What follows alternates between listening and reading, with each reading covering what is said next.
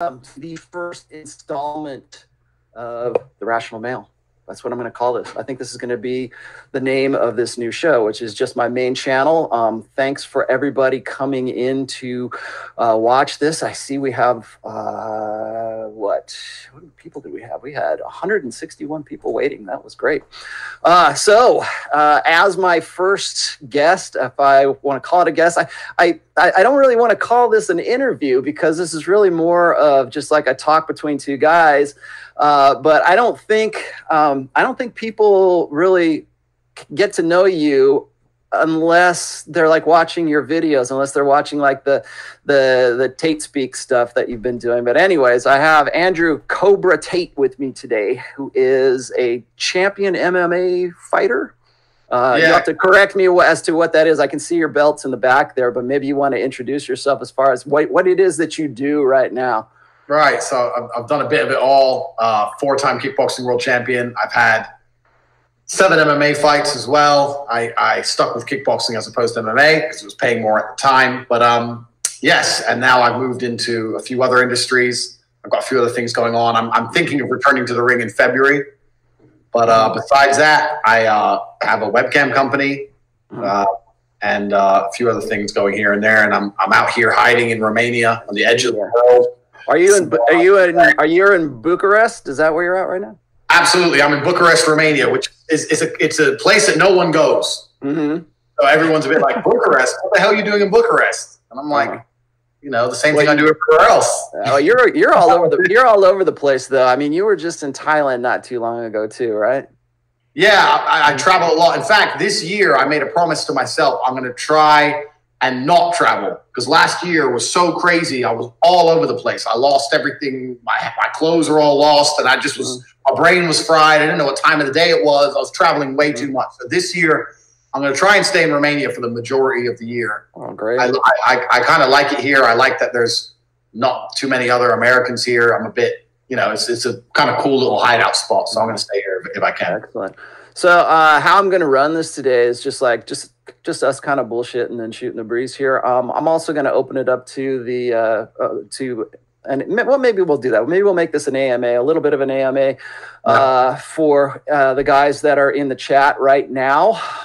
And if you haven't done so already, please hit the like button. I have to go through all the rigmarole. And then please subscribe to this channel. This is, like I said, this is going to end up being the debut episode of my new, just privately, the Rollo Tomassi show. I don't know what I'm going to call it. I think maybe I'm just going to call it The Rational Male. The Rational Male. Yeah. And I think you and I also share something else too. You like to rescue dogs, right? Yeah, so Romania has a real big street dog problem. So there's a lot of them around. So I've got to deal with a local vet where if I scoop one up, they'll cut their mobile vet. They'll come and give them all the inoculations, blah, blah, blah, blah, blah. And I'll feed them until I can find a new home for them. So basically you foster like homeless dogs? Yeah, I've got like 7 dogs now. That's awesome. But, I sound like a great guy when I do that. And I am a great guy. I'm not, I am a great guy. But then also, like, my girl does all the real work. Like, I just come home and say, here's a dog. And she has to do all the cleaning and bathing. And I don't do none of that. I'm busy. Yeah. And that is the girl that you're with right now, that blonde that's in all of the pictures, right? Yeah, that's right. Yeah. Really? About 5 or 6 she helps you with the dogs? Yeah, she helps me with everything, man. I mean, I'm busy doing my thing. So basically, I bring the dogs to her, but then she ends up falling in love with them, and then they want to stay. How many do you have right now? How many failed fosters do you have right now? They're always kind of okay. I mean, we've got a pit bull who likes to, prove his thing. Thinks he owns. Sometimes fights go down, but I'm tough love. I'm a tough love kind of guy. Like, you want to make too much noise, you want to start fighting, I'm going to beat the shit out of everybody. I don't know who it was. I'm going to come start hitting all the dogs, and eventually, so when I'm around, they kind of behave because they know better. Yeah, I've been reconditioning and fostering greyhounds since 2010, so now for about 9 years. Wow. I presently have 2. I've had as many as 5 in my house, but that's one. I did a lot of it more when I was living in Florida. Right now I'm living in Nevada, so there's not as much opportunity for that, but whenever I have an opening for another dog, I'm always getting another greyhound, and I'm also helping with the it's funny, it's funny I should bring this up because I think on Saturday of this week I might even do a Periscope because I'm doing a doing a meet and greet kind of thing for the Greyhound agency that's here in Reno, and so might even do something like that. It might be kind of fun to do. Well, I'm thinking if all my women leave me, I can become a crazy old dog man. You know, you have the crazy old cat ladies. I'll be a crazy old dog man with like 6 pit bulls. Well, they say that's how you improve your game, though. So like, go take your dog out, and it proves that you have a kind heart, right? Well, maybe. I don't know. I mean, maybe that proves. I just like dogs. I like that they're loyal. I'm not a cat person. I'll be honest. I don't feel a thing for cats. Couple times I'll come down into my garden and a pit bull got hold of a cat and ripped it to shreds, and I'm just like, oh, whatever. Like, cats are not my thing. I don't care about cats, but dogs really genuinely love you. So I think there's sort of a gender issue between like cats and dogs. Obviously, you know, the stereotype is that, you know, spinsters are going to have cats. However, I will say this: I know a lot of spinsters that have those little dogs, like the little Shih Tzu kind of dogs, and they dote over them probably just as much, if not worse, than a cat. But I think that most guys really have larger dogs, like medium-sized dog, medium to large-sized dogs. I think it's a guy thing. So I got a few things here that we were kind of ran down to talk about here. The first one I want to talk about was your return to MMA. How is that affecting your life and what it is that you do right now? I mean, I know you've got your own place to train, but like, how is that affecting things for you? The truth is this: I decided I was finished with fighting early, and the reason I decided I was finished is because I had other things in my life I cared about. When I fought, I didn't care about anything else, and when I say I didn't care about anything else, I meant it. I didn't care about anything. And then I got to a point in my life where I started to care about cars, and I started to care about business, I started to care about money. I started to want to keep all my, you know, she's hot, I want to keep 7 girls around, and all the bullshit you distract your mind with. When I was a professional fighter, I didn't give a shit about any of it. And then I started caring about other things.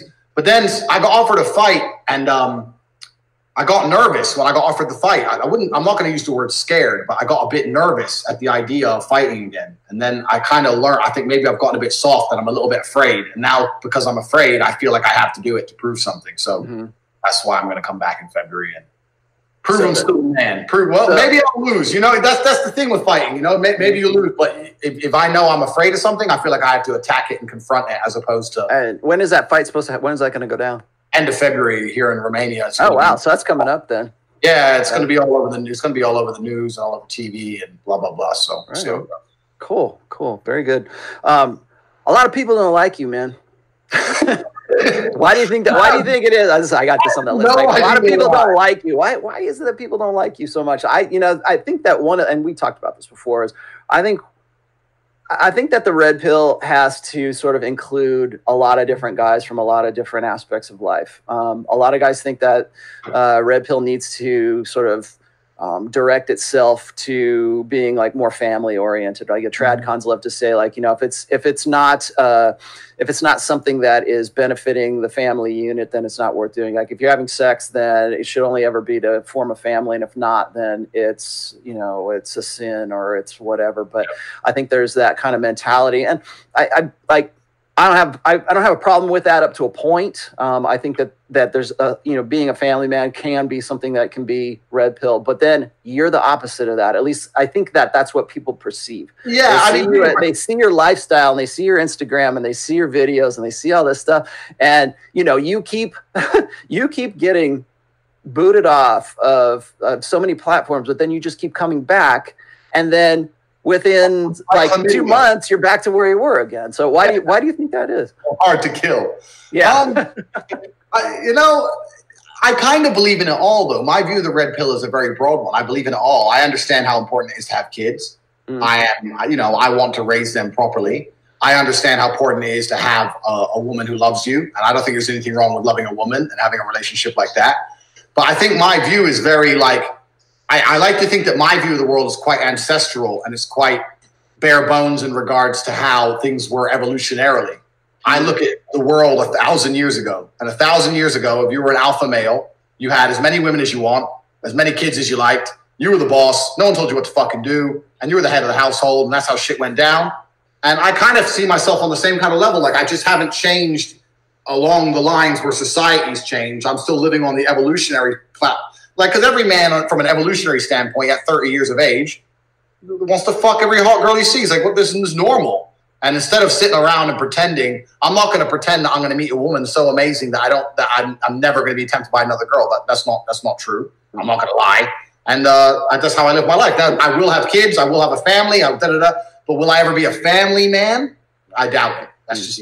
It sounds like you're leaning towards like old school patriarch. You want to be like the guy that has multiple women, that has multiple wives, that has multiple children. I mean, that's kind of like the old school. That's old school polygamy, is what that is. Yeah, it's super old school. But I genuinely believe it's the natural order of men. I believe it's the natural order of human beings. And our societies, I believe society is constructed in a certain way because it's beneficial to the state. I understand why they make polygamy illegal. I understand why they say one man, one woman, you have kids. You know, the man is incentivized not to divorce to make sure those kids are paid for, otherwise the state has to do it. And even if he has a sexless marriage and kids who don't respect him, he's going to sit there anyway and go to work, a job he hates, to make sure that they can eat food to go to school. I understand how the government says things are because they don't want a whole bunch of men like me around, like run around, impregnate a bunch of chicks, and then they get fresh to me on the phone. I just block them. I don't give a fuck. They don't want, I'm no good for the societal system. So I understand that. But then also I understand the natural order of humans is that every man in history, every alpha in history had more than one woman, and he had kids from more than one woman. And he was the head of it all. And no one said shit to him because he was the king. And that was how it was. And I don't think that is such a terrible idea. But then everyone's a product of their upbringing. My dad was the same. He had me, my brother, and my sister with my mom. But he was all over the place with chicks all over the place, man. He never even hid it. That's just who he was. And I remember when I was very young, my sister said, because my mom was crying and whatever, my sister goes, "You're disgusting." And I remember my dad said to me, my brother, he said, "When you're older, you'll understand." Well, here I am doing Is your brother like that too? Does your brother share the same kind of ideology and the same, same life direction as you? Yeah, we're pretty much exactly the same. I mean, I don't have any children yet. Every girl I get with, every one of them tries to get a baby out of me. So I've got the option. Or trying to lock you down. But but you're also in Romania, so things are a little bit different there when it comes to gender parity as far as the legal system is concerned, right? That's one of the benefits of being here is that there is none of that forced alimony, none of that shit exists here. So I said this all the time about Eastern Europe. If you go to Poland or Russia or somewhere, you see a woman with 3 kids, she's still in fantastic shape. Yeah. And the reason for that is because if the man doesn't want to fuck her anymore, she's in trouble. Because then what? Because who's going to be paying for her life? So they value their beauty a lot more. So here it can be a more results-based system. Like if next year or whatever I would get a girl pregnant, if she behaved herself, she'd be looked after. If she pretended she was an idiot, then whatever. I mean, the kid doesn't need much money. He needs food. That's $20 a week. If you want Gucci purses and a Range Rover, you better shut the fuck up. Otherwise, I ain't got nothing to talk to you about. So I'm never going to be the guy who's like, oh, the baby mama makes me. The baby mama won't let me. It's just not going to happen to me. It's never going to happen. So I'm not concerned about it. When it happens, and whatever. So you're 30 years old now? Is that what I'm actually older. I'm an old man now. You're older than that. 32. 32. There you go. 32, bro. Okay. Yeah, that's why you got to get that fighting in now, huh? You know what? That's a big part of it because you start to think these are my last possible years. I can do it. If I'm going to do it, I have to do it now or never. So it starts to kind of cross your mind on some degree. So, I'm going to come back. When I was 24, 25, I was the fucking man. You kind of succeeded pretty early in life though, right? I mean, you were, how old were you when you were a millionaire? 27. 27? Yeah. See, that's early. Yeah, that's good. And do you want to talk about what you do? Yeah, so I own a webcam company. So I have girls who work on webcams, and they sit and they talk to guys, and they get paid to do so. And that's what's so interesting. Like my whole view on the whole dating scene is not just it's skewed because it's me as a rich athlete. And then it's also me as a guy who believes he should have lots of women. And then it's also a guy with lots of women who work for him. And then it's also seeing the complete other side, all the dudes who have no girls chasing my girls. So I've seen kind of like the full circle of the whole kind of thing. And when I come to my conclusions, I like to feel like they're educated and experienced in regards to the fact that I've seen it all from every angle. And I know what I can get away with, and I know what I can do. And I know the realities of women. I know that I could have children with 4 women, and I know that none of them are going nowhere. I know I could do that if I decided to. I know. And you moved your business to Romania just to avoid Me Too, or avoid the kind of Western feminist legislation against. Bro, I'll come out and say it, man. I got hit with a Me Too case. Oh, really? So I've lived this hell. So it wasn't actually a Me Too case. It wasn't a rape case. It was a false. A girl lied and said I hit her when I didn't. And she was in my apartment. And long story short, she was in my apartment. I just started the can business. She drank too much wine. Western women, man, just crazy. Drunk too much wine, threw up everywhere, like an idiot. I said, clean up. We had a cleaner. She goes, no, the cleaner's coming tomorrow. I said, the cleaner's not cleaning up. You're sick. You're not leaving this sick all night. Clean the fucking house. What's wrong with you? Wouldn't listen to me. Got all her shit, threw out the window. I was just like, you're getting the fuck out of here. So I said, get out. She stormed out. Anyway, I owed her some wages, some money, which I refused to pay her, $500 or something. I refused to pay her. And then 3 months later, out of nowhere, I was in bed with another girl, 5 a.m., and I hear a knock on the door, 5 a.m. And for some reason, I just knew it was the police. Like, instinctually, I've heard that knock on cops or some shit. I just knew. I was like, fuck. I said to the girl, I said, I think you're going to have to go. She goes, is that your girlfriend? I said, I wish it was my girlfriend. It's something else. And when I opened the door, they'd sent the crazy man squad. They had full riot gear, tasers, everything, because they must have Googled me up. So I opened the door to like fucking RoboCops, you know, and I was like, what the fuck is this for? And they're like, you're for assault. You assaulted this person. I said, I didn't assault anyone.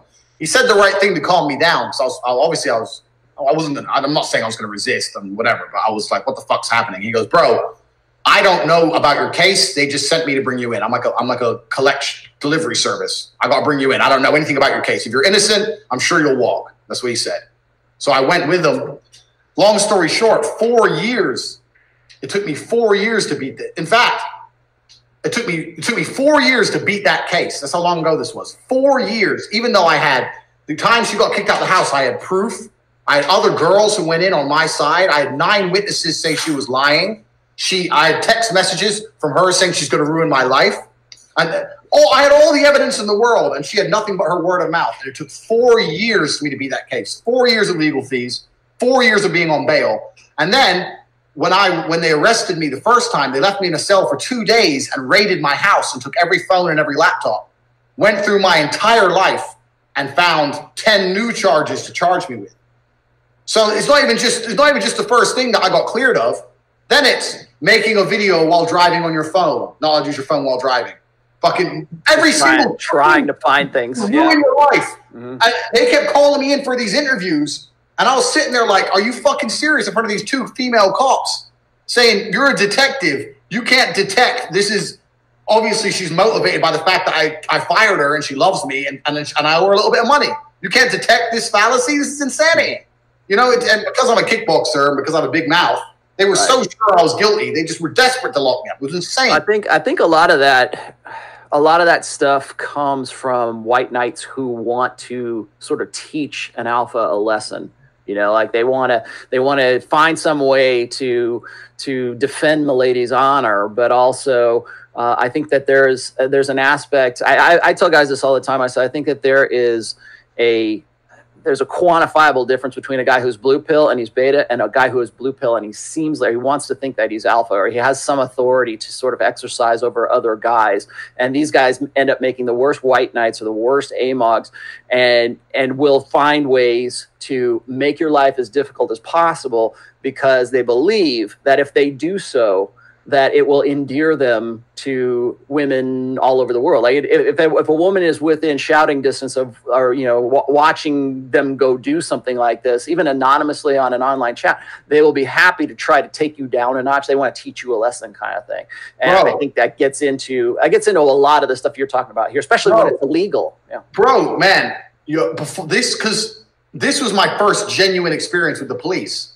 And I kind of had faith in the police system until this experience.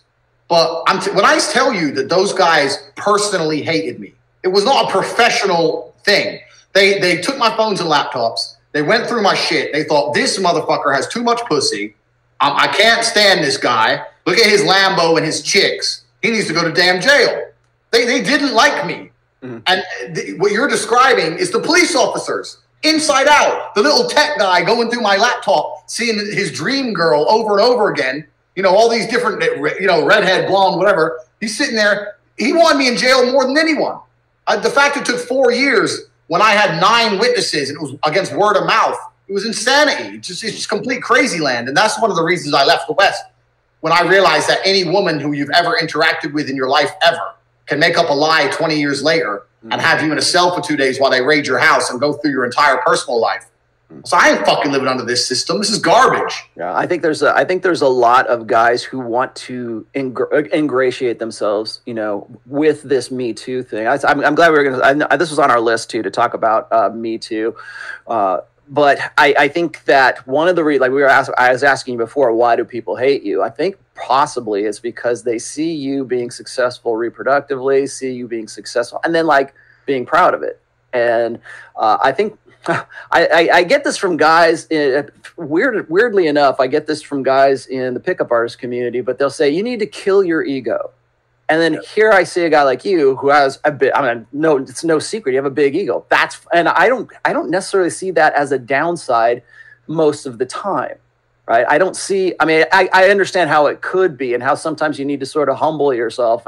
But I think that like there's people, like guys particularly, who think you need to kill your ego. And I think that that's probably one of the worst ideas I've ever heard, or whether there's like even a way to do that, because from a psychological perspective, it's almost impossible if you kill your ego, you're going to kill yourself. You're not going to care about anything. Everybody has ego up to an extent. Now, how overblown that is, however that gets you into trouble, that's another thing. But I think that being proud of what you do and being proud of who you are, and then using that as, you know, a source of, you know, personal pride. I don't necessarily see there's a difference between being prideful and being proud of yourself. And I think that's what really sets these guys off, because there is, you know, there are incels, there are MGTOWs, there are MRAs, there are guys who see you and they want to find a way to take you down. They want to find a way to affirm whatever belief set they have, particularly when it comes to gender issues. But like in the case of maybe tradcons, it's a religious issue. Like they want to find some way to sort of humble you or to bring you down a notch. And the way that they do that is they align themselves with the feminine imperative. They align themselves with the police. I mean, so when a policeman has that as his mentality, yeah, that is going, I mean, especially when it's something, I mean, that's force. That's the state enforcement. Well, if the guys believe in that, then, you know, then you have to move to Romania, I guess. Well, I mean, you know, I probably could have got away with, you know, staying in England, whatever, but I just didn't feel comfortable anymore. Some of the interviews I had with these police officers, I made them look so foolish, like so ridiculously foolish. And the fact that it still took years to clear my case was insane. Like I can orate myself well. I can present myself well. I'm a smart person. You know, I'm a fighter, but I also have an intelligent side to me. Luckily. Otherwise, I might be in a cell right now if I was a thug idiot, you know, even though I was still innocent. But I made them look so foolish with every single question that they couldn't even interview me anymore. Well, let me throw this one out there, because I know if I don't say this, somebody's going to put it in the chat or somebody's going to put it down in the comments here. There are going to be guys who are going to say, don't you think the risk is too much? Don't you think that the juice isn't worth the squeeze? You yourself have now even gone through a Me Too episode or whatever.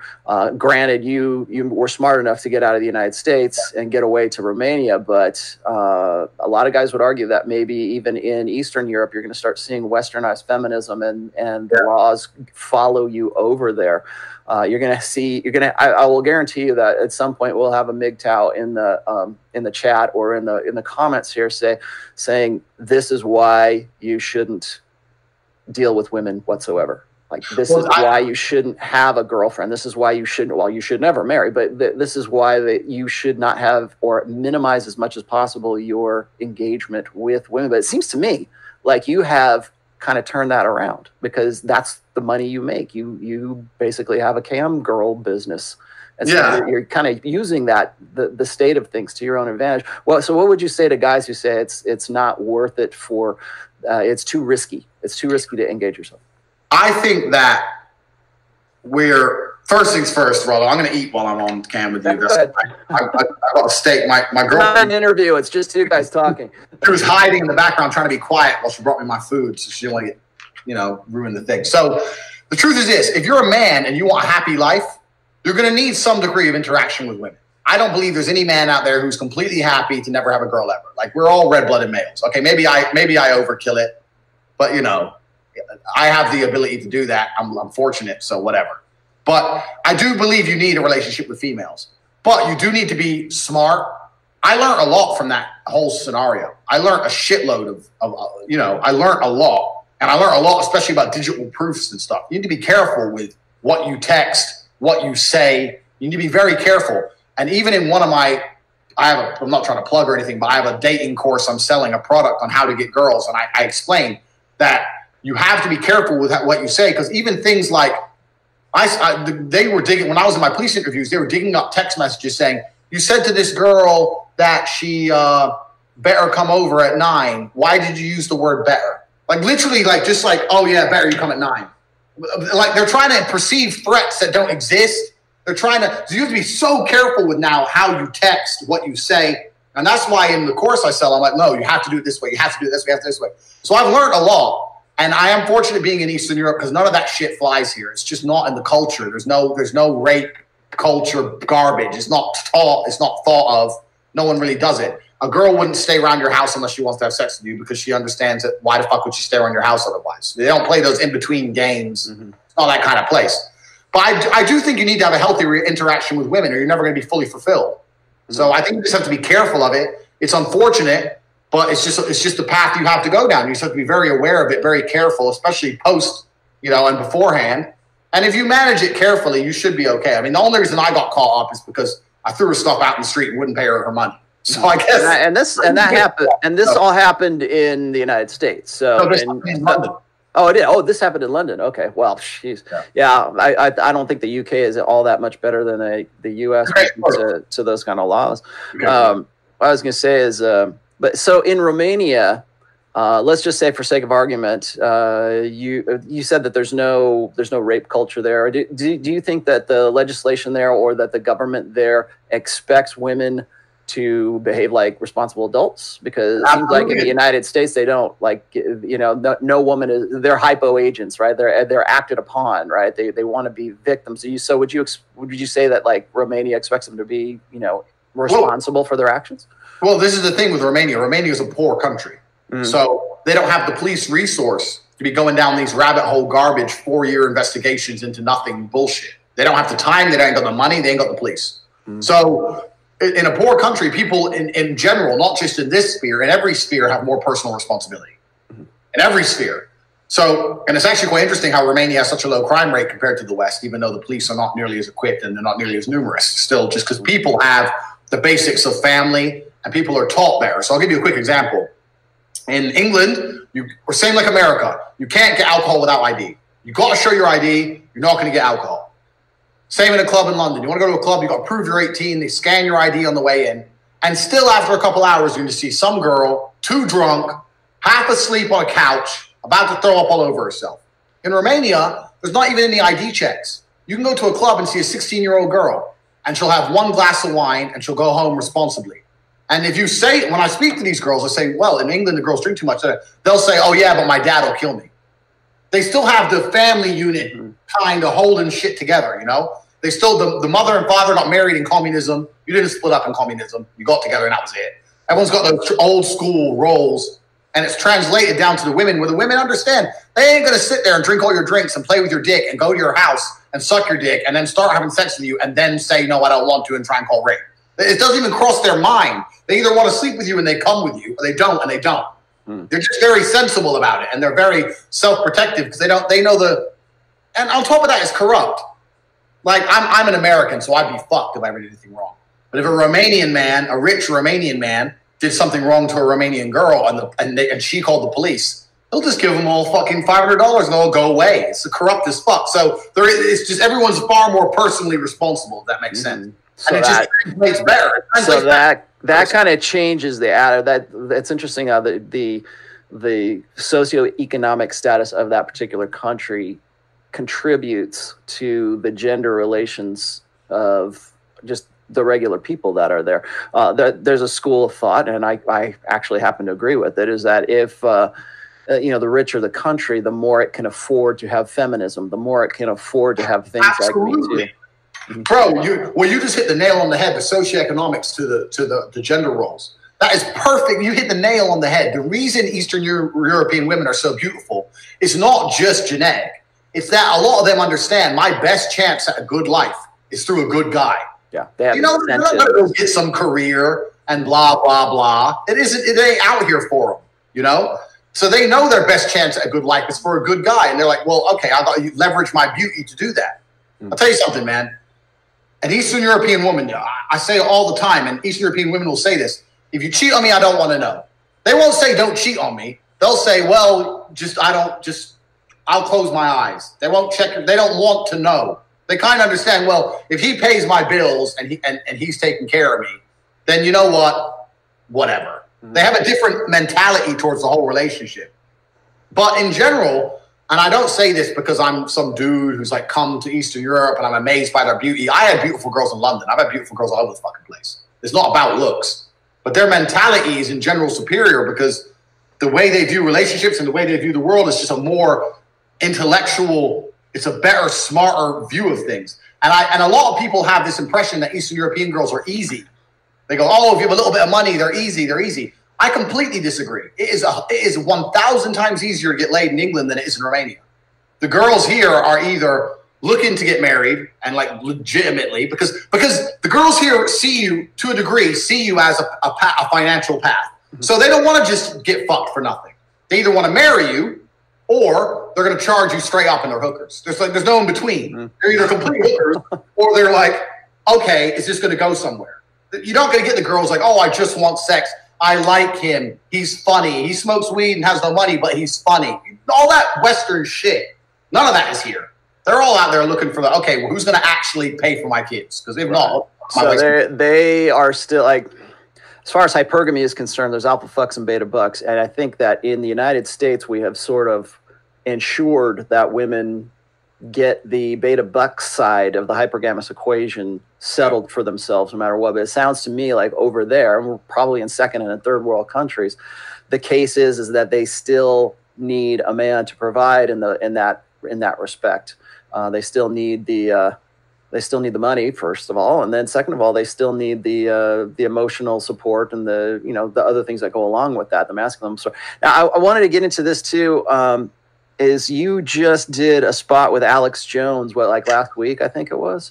Yeah. So how did that, I know that the topic, and this is what I wanted to get to with you, is I know that the topic of that was like the state of masculinity. And I have been interviewed about exactly the same topic as soon as I put out Positive Masculinity, the third book. As soon as I put out the third book, people came out of the woodwork to ask me about that. But I kind of want to get an idea, and for the people, just so I saw it, but just so the people who are watching this or who are in the chat right now, what did you guys talk about with respect to like the state of masculinity?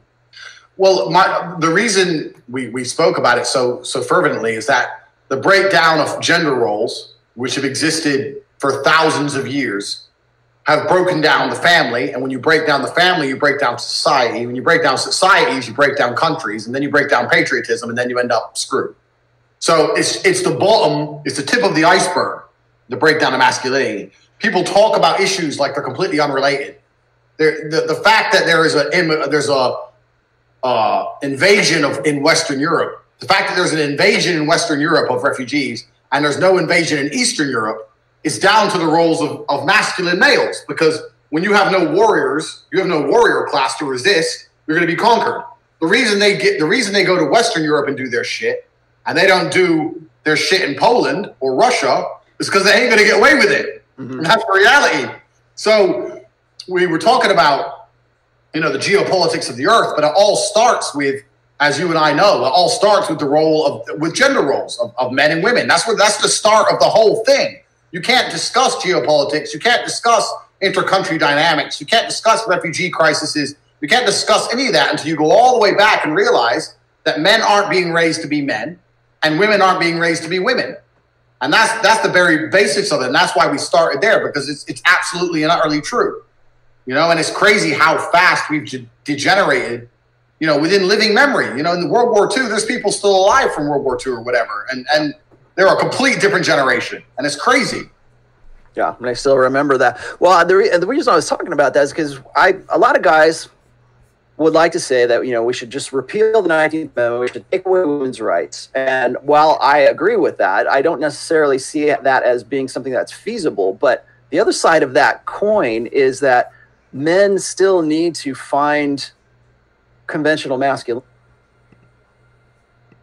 Repeal the 19th Amendment, we should take away women's rights. And while I agree with that, I don't necessarily see that as being something that's feasible. But the other side of that coin is that men still need to find conventional masculinity after that. It's not enough just to take women's rights away. You've got to encourage men to become more dominant, more masculine, rediscover what I call conventional masculinity.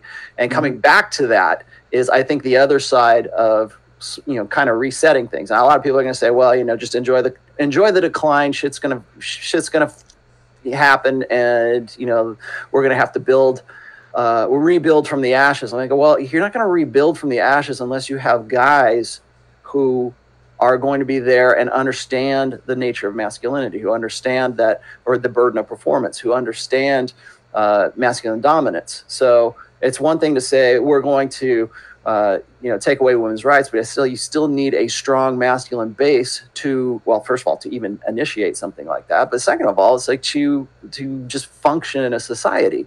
Now, I don't think that that's just necessarily going to happen overnight. If we just decide to say, okay, ladies, you know, we're going to put you on ice, you still need a class of men. Like you were talking before, I have a great post. And it's called, well, the first one was called War Brides. The second one was the War Brides of Europe. And I wrote the War Brides of Europe, I think in 2016, in response to a video of these guys, I think in Denmark, or not Denmark, in the Netherlands. And they were protesting the shootings, I think, that were happening in I think there is Islamic shootings in France, and I think there might have been one also in the Netherlands. And what do these guys do is they put on, I know what it was. It wasn't the shootings. It was the rise in rape.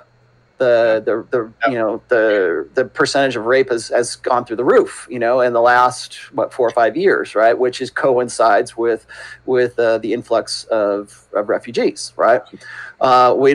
We don't see, or we don't want to talk about that, but the way that guys respond to that is they go and they put on high heel shoes and a skirt and they march in that because they want to show solidarity with their sisters or with their girls. And that is the first thing that enters their mind. Yep. And that is, to me, that is a generation of guys who don't like you were talking about a warrior class, they're gone. There's nothing there anymore. Societal collapse on every level. Society's collapsed and there's no warriors left to protect them. And that's why these refugees get away with what they get away with. Mm-hmm. It's insanity. And you know, like, this whole gender dynamic to me, because like you said, we talked about ego already, but we're doing a candid interview. And to be candid, we need to be honest. Sure. I feel like I'm at the top of the tree. Like I very rarely fail with any woman I want. That's the reality. So from my side of it. But I hear a lot of guys say, like, oh, yeah, women just, you know, hypergaming, they just want to fuck these guys. And I kind of completely get it. But then I say there are women out there who will fuck a guy who hasn't achieved all his life goals and whatever. And most of those women are sluts. Because I know plenty of sluts who'll fuck anyone. So it's like, well, on top of it, my view is very much, and I know this is easy to say from the top of the tree, but if you're a very average dude with very average game, any girl you're fucking is prepared to fuck average dudes with average game, which means the whole world becomes your competition. Like, you got to worry when she goes to buy a KFC because that guy at the drive-thru might just be a little bit too slick and take her number. Like, so my view to guys, I always say to guys is, yeah, women are a certain way. Yeah, it's annoying. But if you can identify it, and this is why your book's so great, if you can identify it and understand it, then what you need to do is position yourself in a way that you can use it against them, exploit them. Yeah. You know, there's no way you can have 5 girlfriends if you're not exploiting the game. Right. It's like, you know, knowing is half the battle. Yeah, they say knowing is half the battle. Well, you know, what's the other half? Violence. That's the other half of the battle. You have to be able to practice it. You have to be able to put it into practice and to use it to your advantage and learn from it. That's why I always say that the red pill is theory, whereas game is the practice, and one informs the other, and one is incomplete without the other. So, yeah, I would just to sort of add something on to your point there. Yesterday, I did a show with Pat Campbell for Red Pill 101, which is my other show.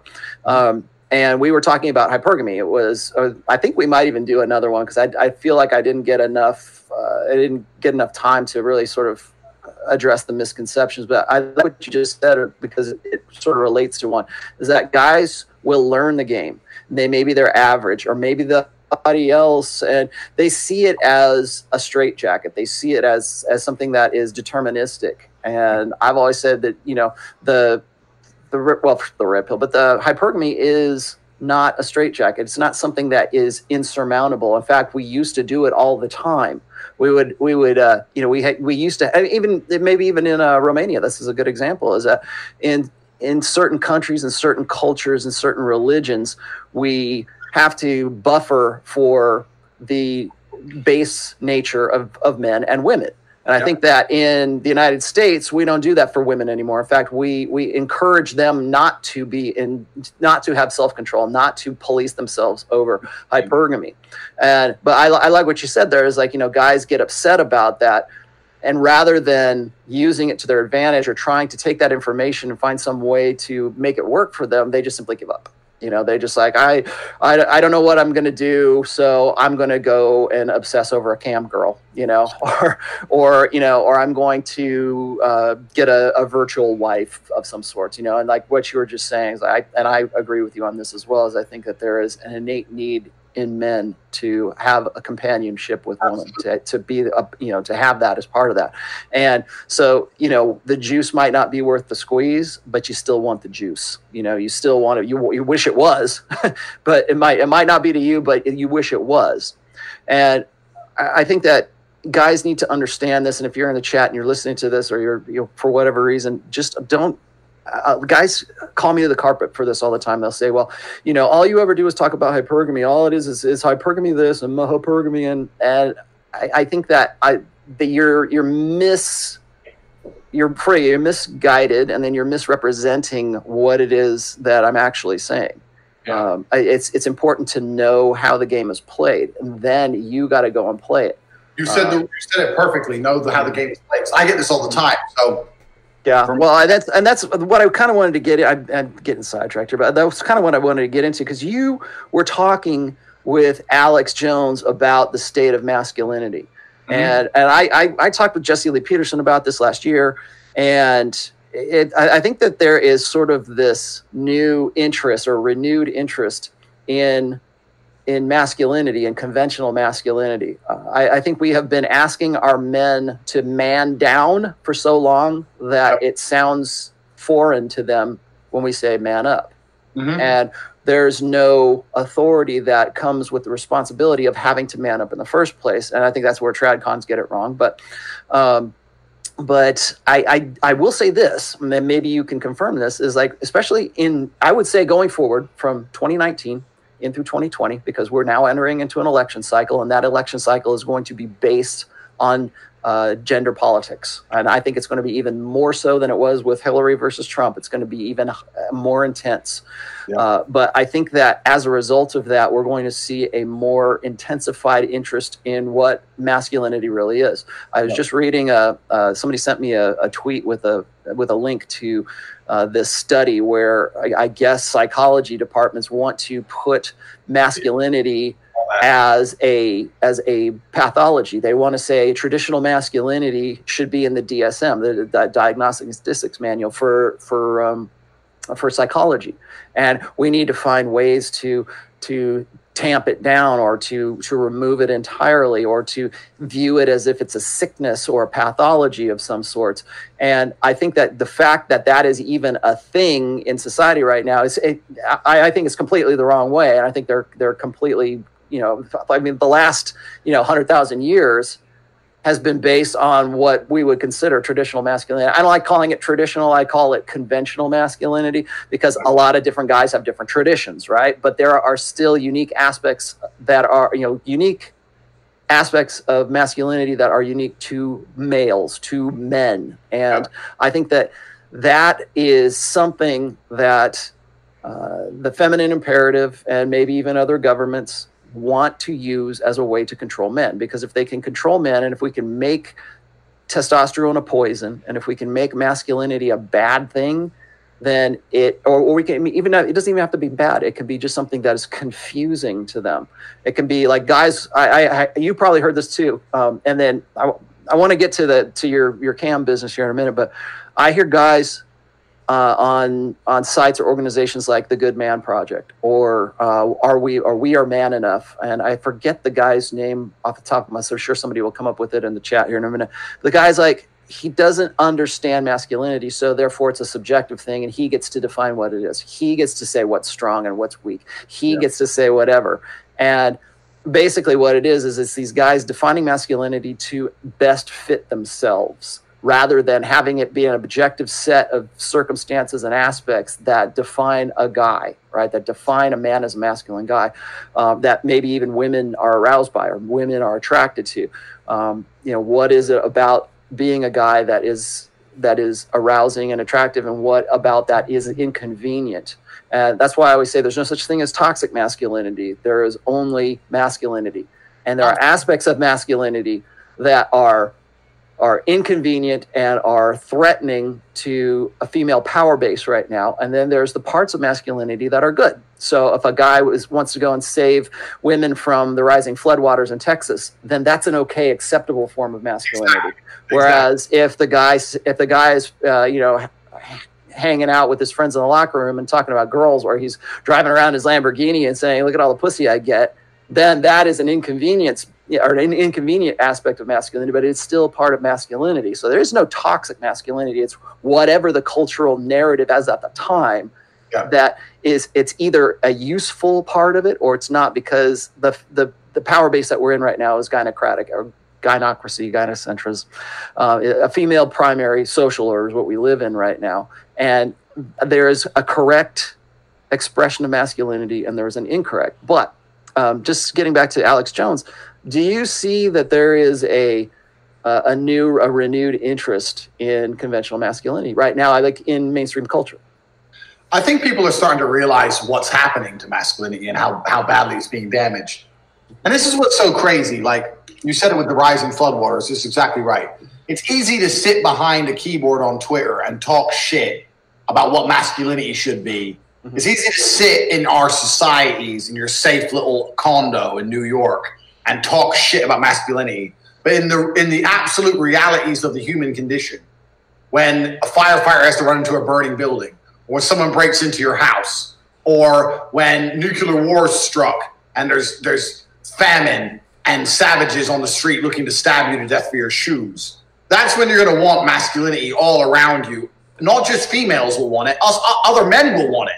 I want masculinity around me. Everyone wants, when shit hits the fan, masculinity is the most important thing there is. And this is the reality, that the only reason the human species lasted so long is because women could recreate, and men are the ones who basically kept everyone alive. Right? This is the reality of it. So it's easy to sit in your condo with your IKEA furniture and your Starbucks and talk shit about masculinity, but in the extremes of the human condition, you can still see how important it is. Mm-hmm. So when people say this garbage to me, I have a tweet I always repeat. And the tweet is, if someone breaks into your house, you're the man, you have to go down there and see who it is and face possible death. That's your job as a man. You hear a noise downstairs, you got to go find out what's going on. If your girl won't even suck dick, what the fuck are you going down there for? Mm-hmm. And I do it. I do it to like poke at the fun of people go, oh, masculinity, oh, I'm a woman, I don't need to listen to you, oh, blah, blah, blah. But as soon as there's a bump downstairs, they ain't going down there. You know, they're oh please, oh I'm scared. So it's like it's just fucking garbage. I think it was Jack Donovan. We were talking with him in, I think it was the second. It might have been. I think it was episode 37 of the Red Man Group. What we did live at the 21 convention. But I thought that was a really important one with respect to this topic right here, because he said something to the effect of, "Would you, if shit hit the fan, if we were in like say the zombie apocalypse or whatever." What guys would you want to be on your team to help you survive, right? What guys would, you look around the room and you say, that guy knows what he's doing and that guy doesn't. I mean, we have this kind of instinctual understanding as to, and it doesn't necessarily have to be just straight up, physical strength. It's also smartness and understanding how to work things out for yourself. I mean, there's that aspect as well. But when we look and when we interact with guys, I think we kind of have this innate idea as to, I think instinctually we evolved to acknowledge or at least understand a guy who has more masculinity than the other guy does. And I think that's becoming even more apparent in the digital age because we are becoming even more connected right now. And, we can be on Twitter and there's, Twitter and 4chan and all of these social media outlets.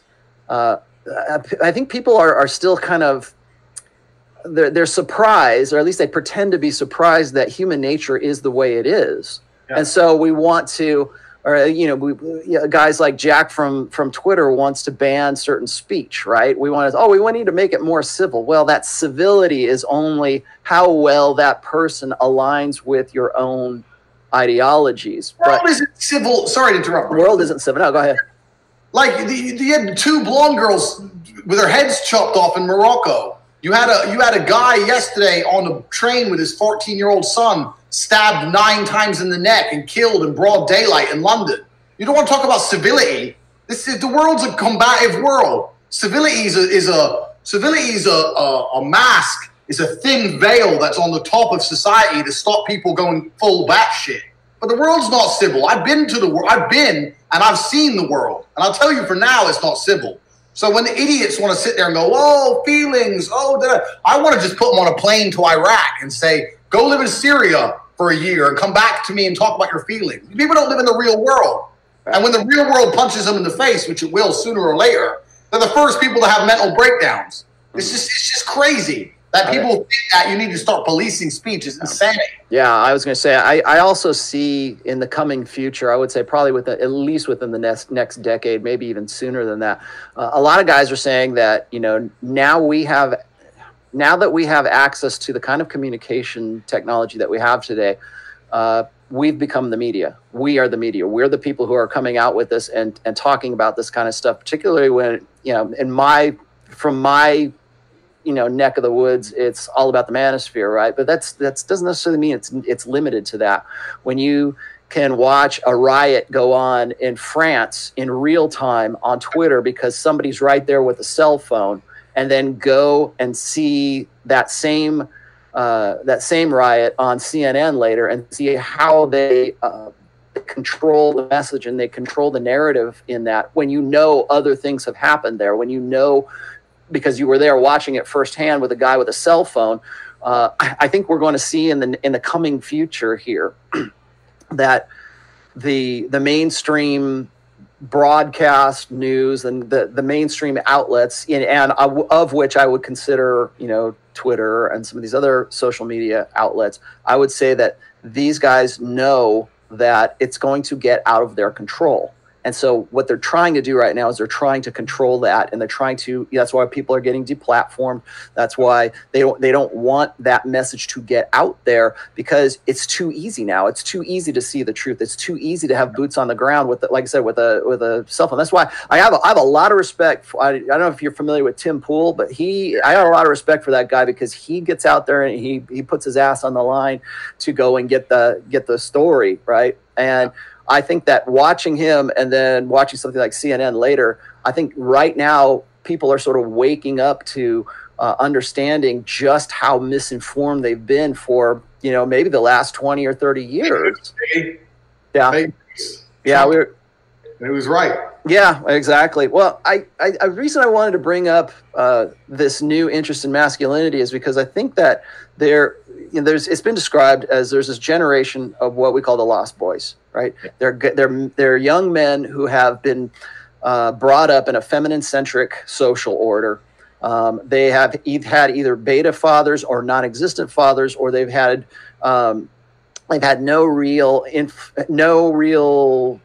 role model in a positive, conventionally masculine way for them to really understand themselves as men. And so as a result, these guys are looking for something. They're hungry for this. That's one of the reasons I think that Jordan Peterson is so influential right now.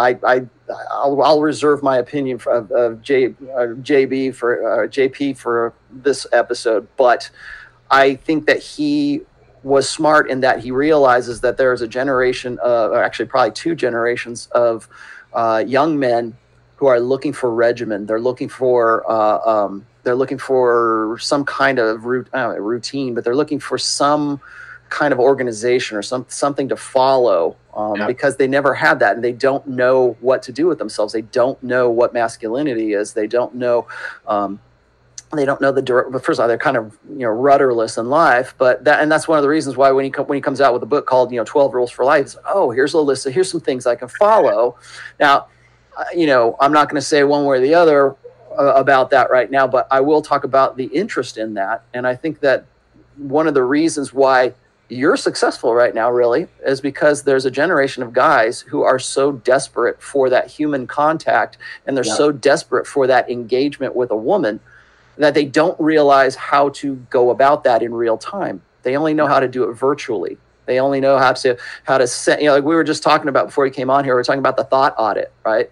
And I thought this was kind of really interesting because it's like, you've got these guys who are very, embittered dudes who are trying to find some way to hit back at, these cam whores, like the Snapchats and the Snapchat premium Snapchats and all that, that kind of stuff, where they're just basically it's not even porn, really. I mean, it is porn, but it's not really porn in the traditional sense, in that they'll show you like, a crotch shot, or they'll take a picture of their ass for you and you'll pay $29 for it. I mean, you understand how this works, but there's a generation of guys who are just so thirsty and so desperate for that. And the other thing we were talking about is it's not just guys, though. It's also women.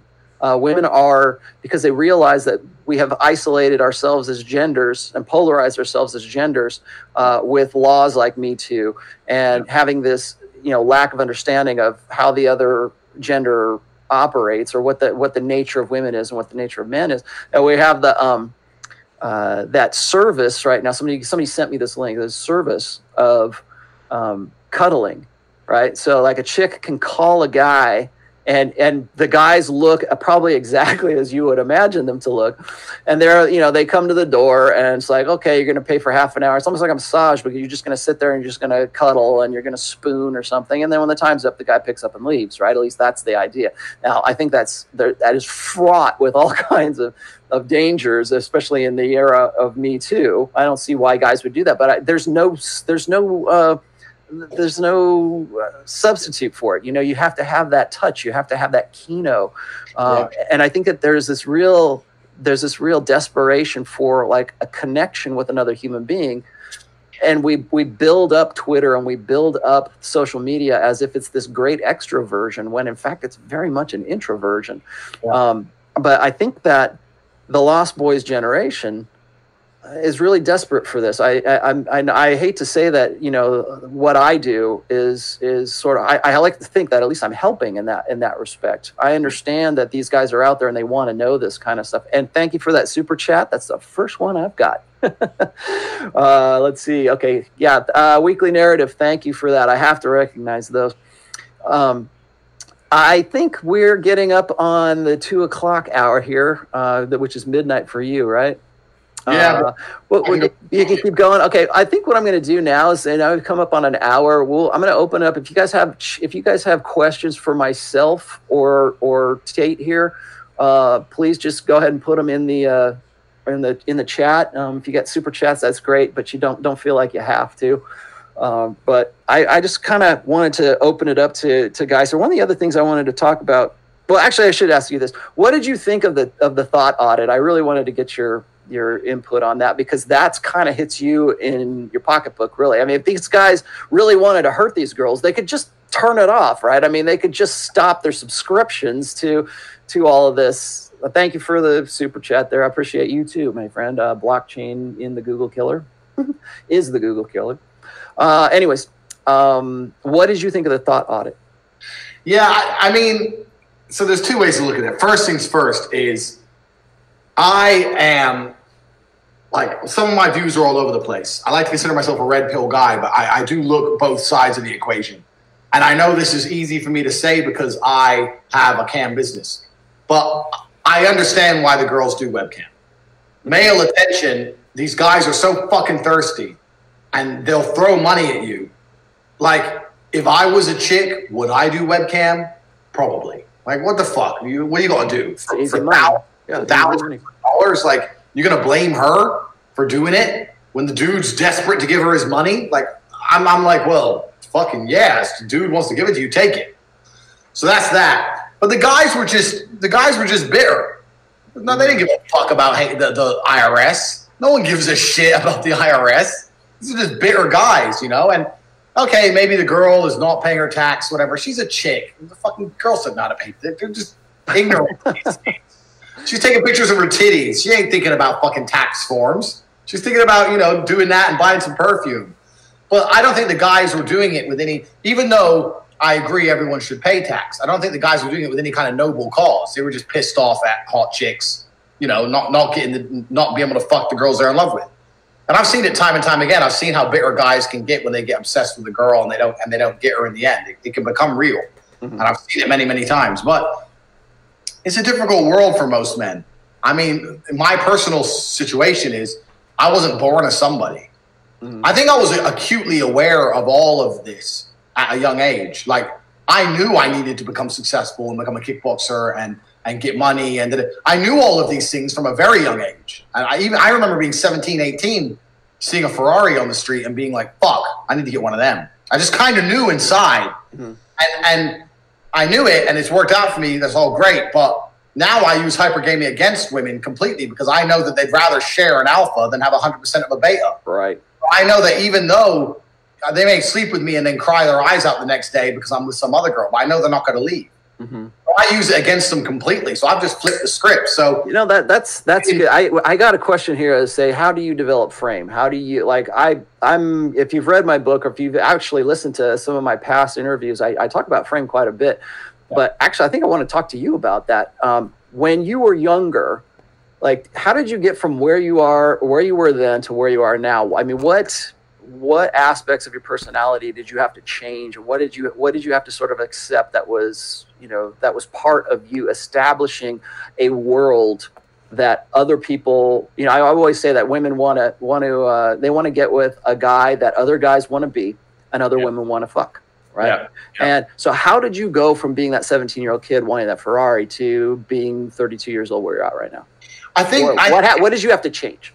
Yeah, I mean, I've had girlfriends and split up with them and been upset and heartbroken like everyone else, but I never became bitter and it never really bothered me too much. And I think one of the ways I learned all I learned, because everything I know about women, I've learned just through experience, but I've never really, it's not like I have a real bad story. It's not like I was married, then divorced, and then I learned. It's not like I went online and was heartbroken and Googled and then I learned. It was none of that, because I always had a higher purpose, and my higher purpose was fighting. If you always have a higher purpose, then a woman can never truly control you, and she can never truly destroy you, and your frame can't be broken.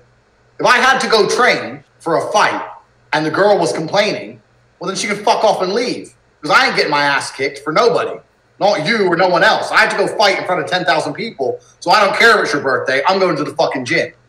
So I always had a higher purpose, and that allowed me naturally to build a frame where I learned that it's better to never submit, and that relationships are happier if I never submitted.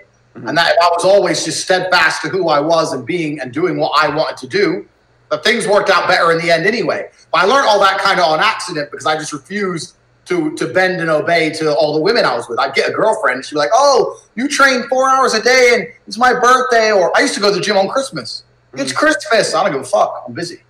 So I always kind of had that. So I kind of learned everything I knew by just being preoccupied with something completely separate. Mm-hmm. And it was something that took a lot of my time and 100% of my concentration. So that's kind of where I learned my frame. And now even when I stop fighting, my frame's the same.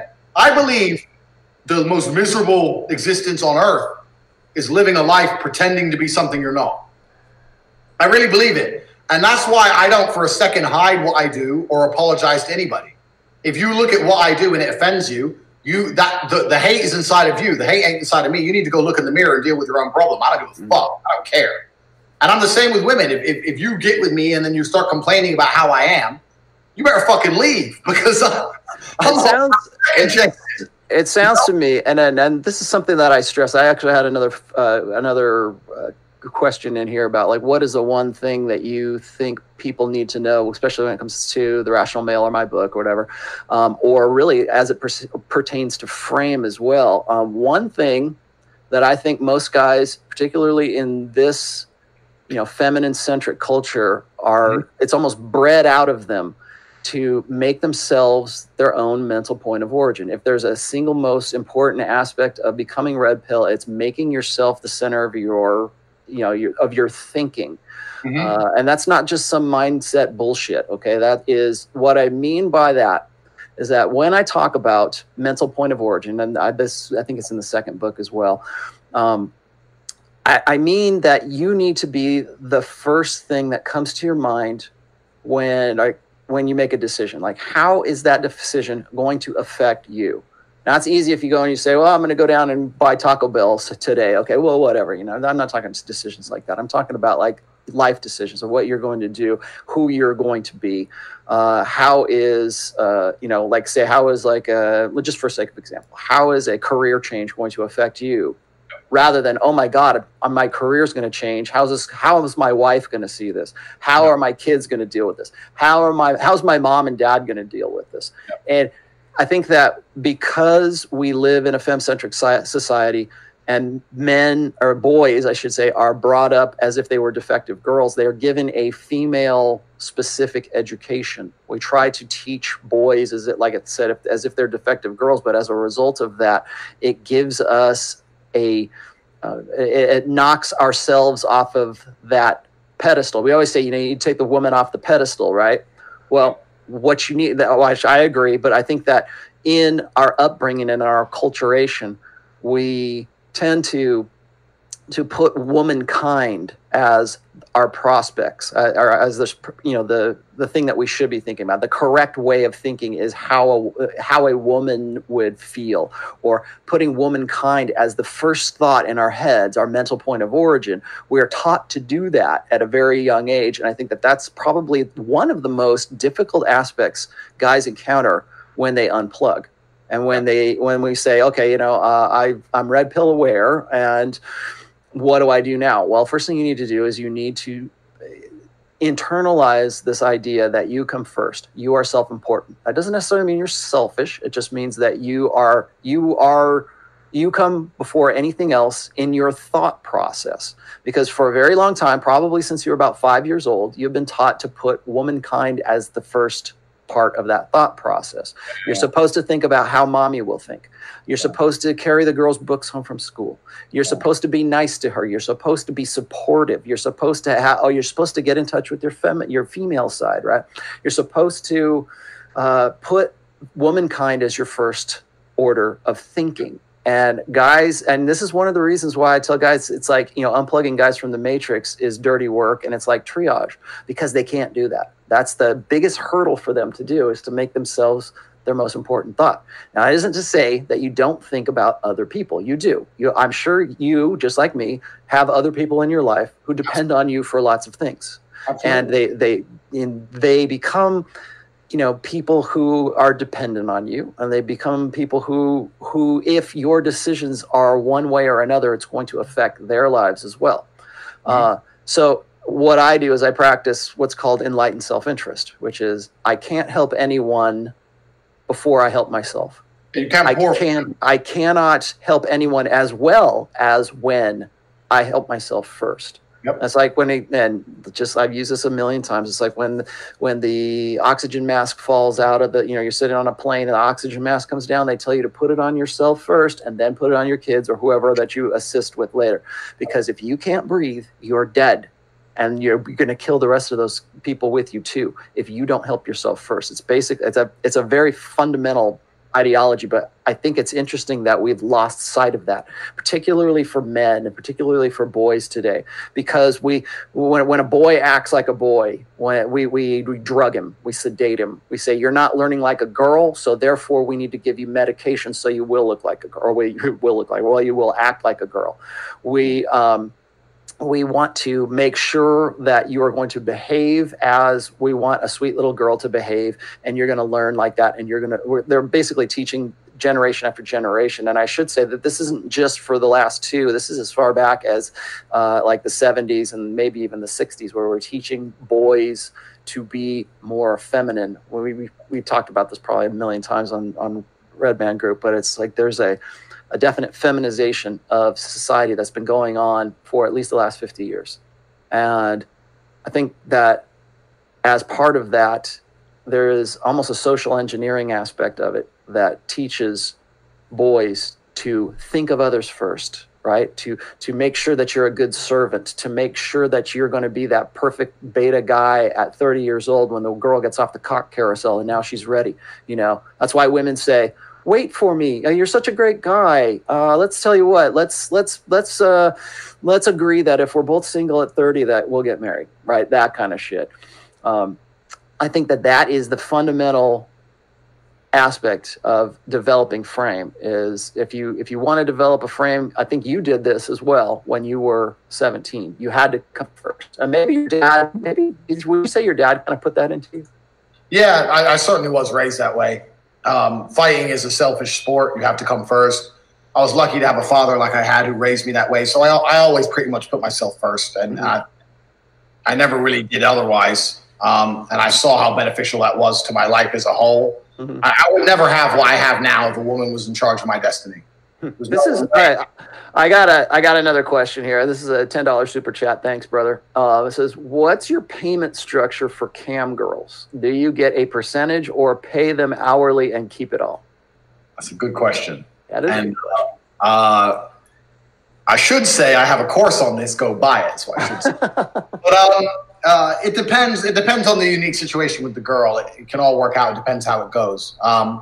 But in my experience, girls aren't motivated by money. Women are not money hungry like a man is. They're not money motivated. Like, money is a way to motivate them, but there's far better ways to do it.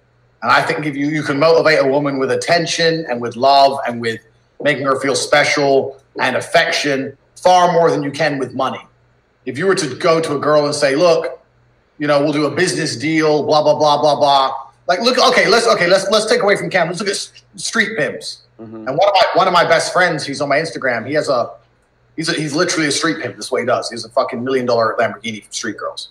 Mm-hmm. And you ask a street pimp how much the girl keeps, 0%. The pimp gets it all.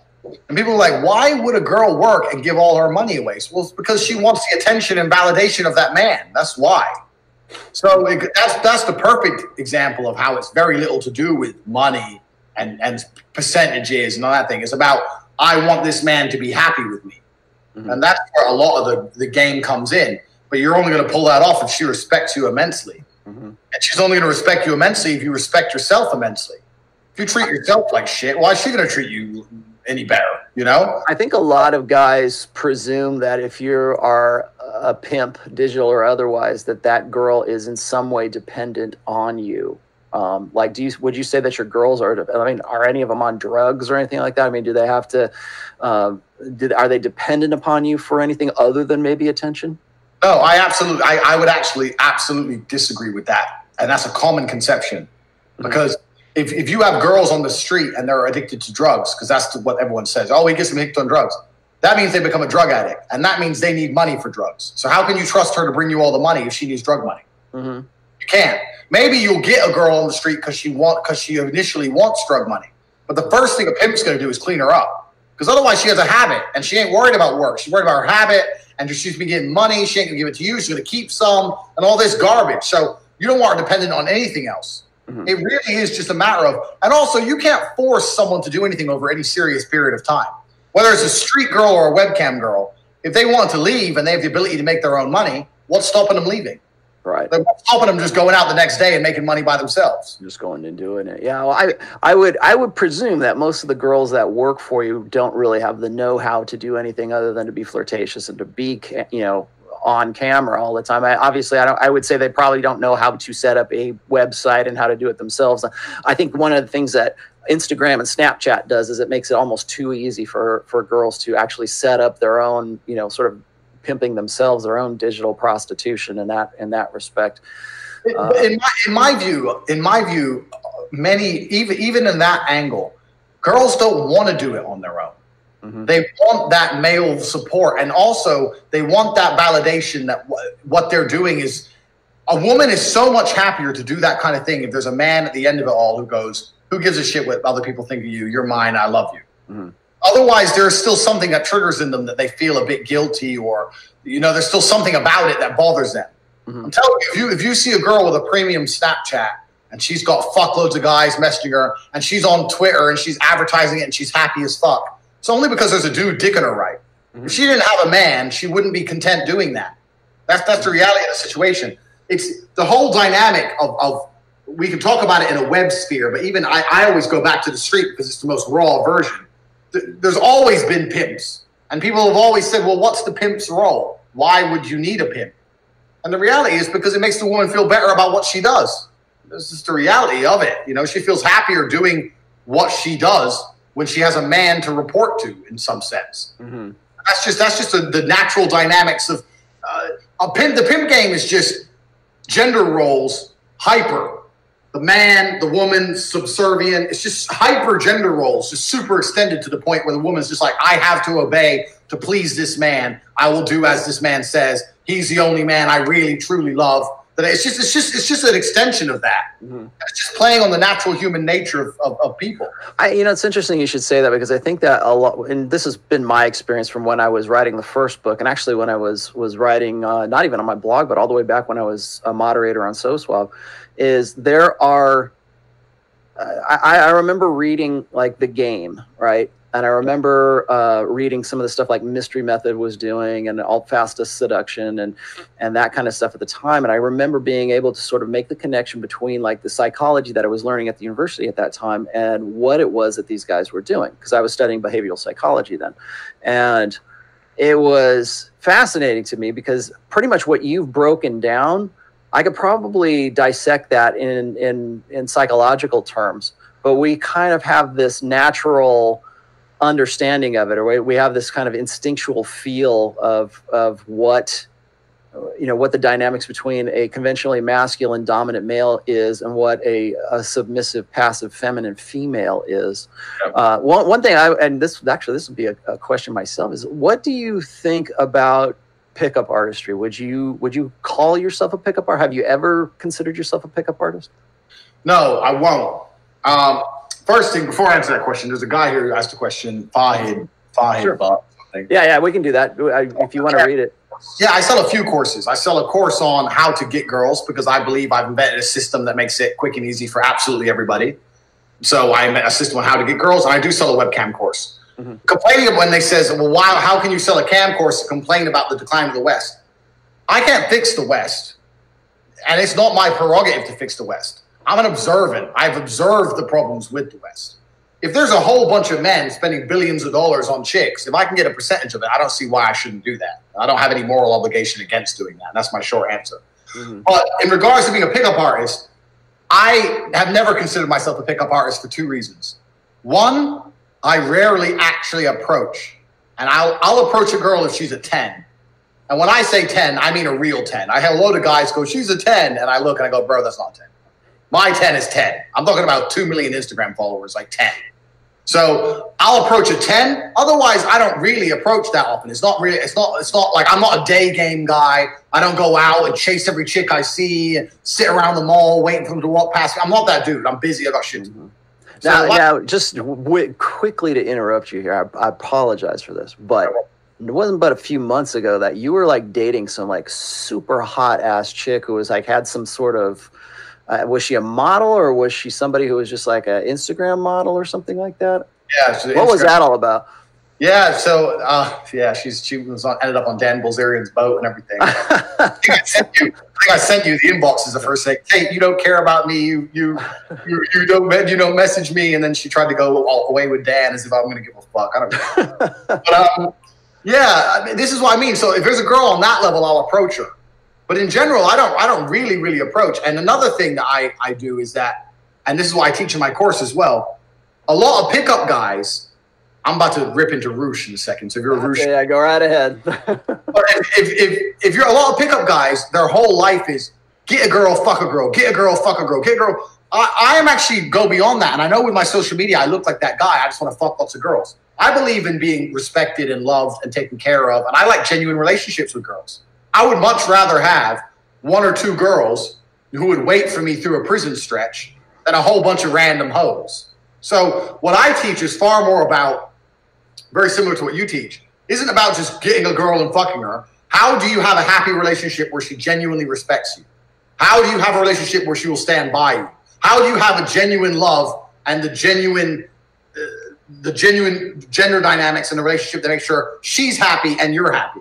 So I've never been a pickup guy because I've never wanted 100. I've slept with a lot of girls, but I've never been the guy who goes, I need to fuck 10 girls a week. Otherwise, I don't give a shit. I'm happy to get one good one and retain her.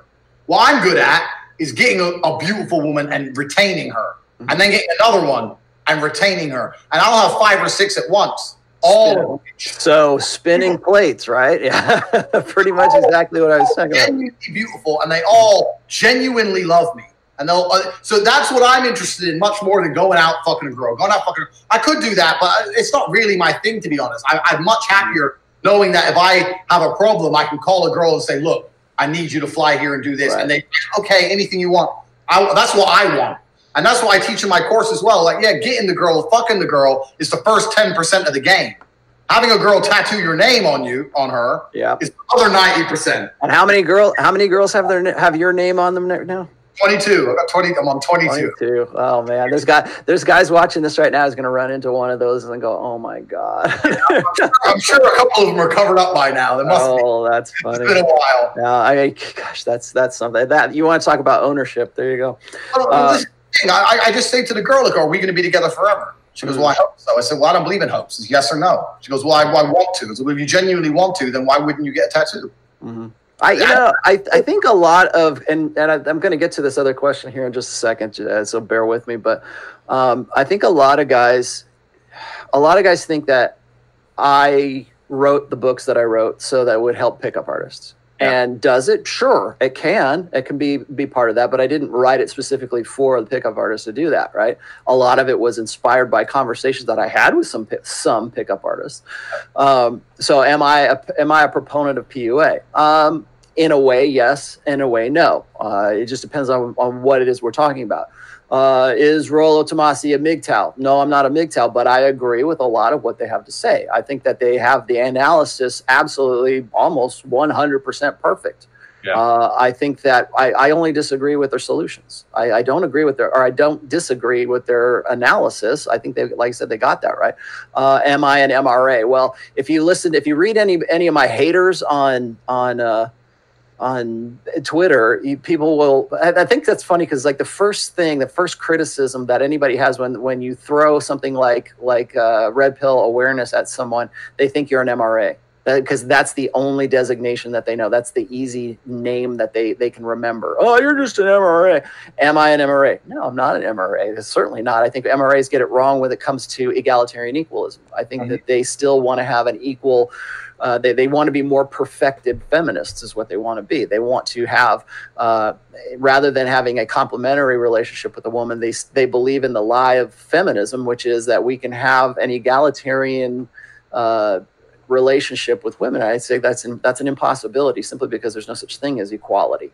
Yeah. So that's where I disagree with them. Although I would say that in some senses, they have at least raised awareness to red pill topics. So I got to at least give them that. So is there some bad and there's some good? Yeah, there's some bad and good.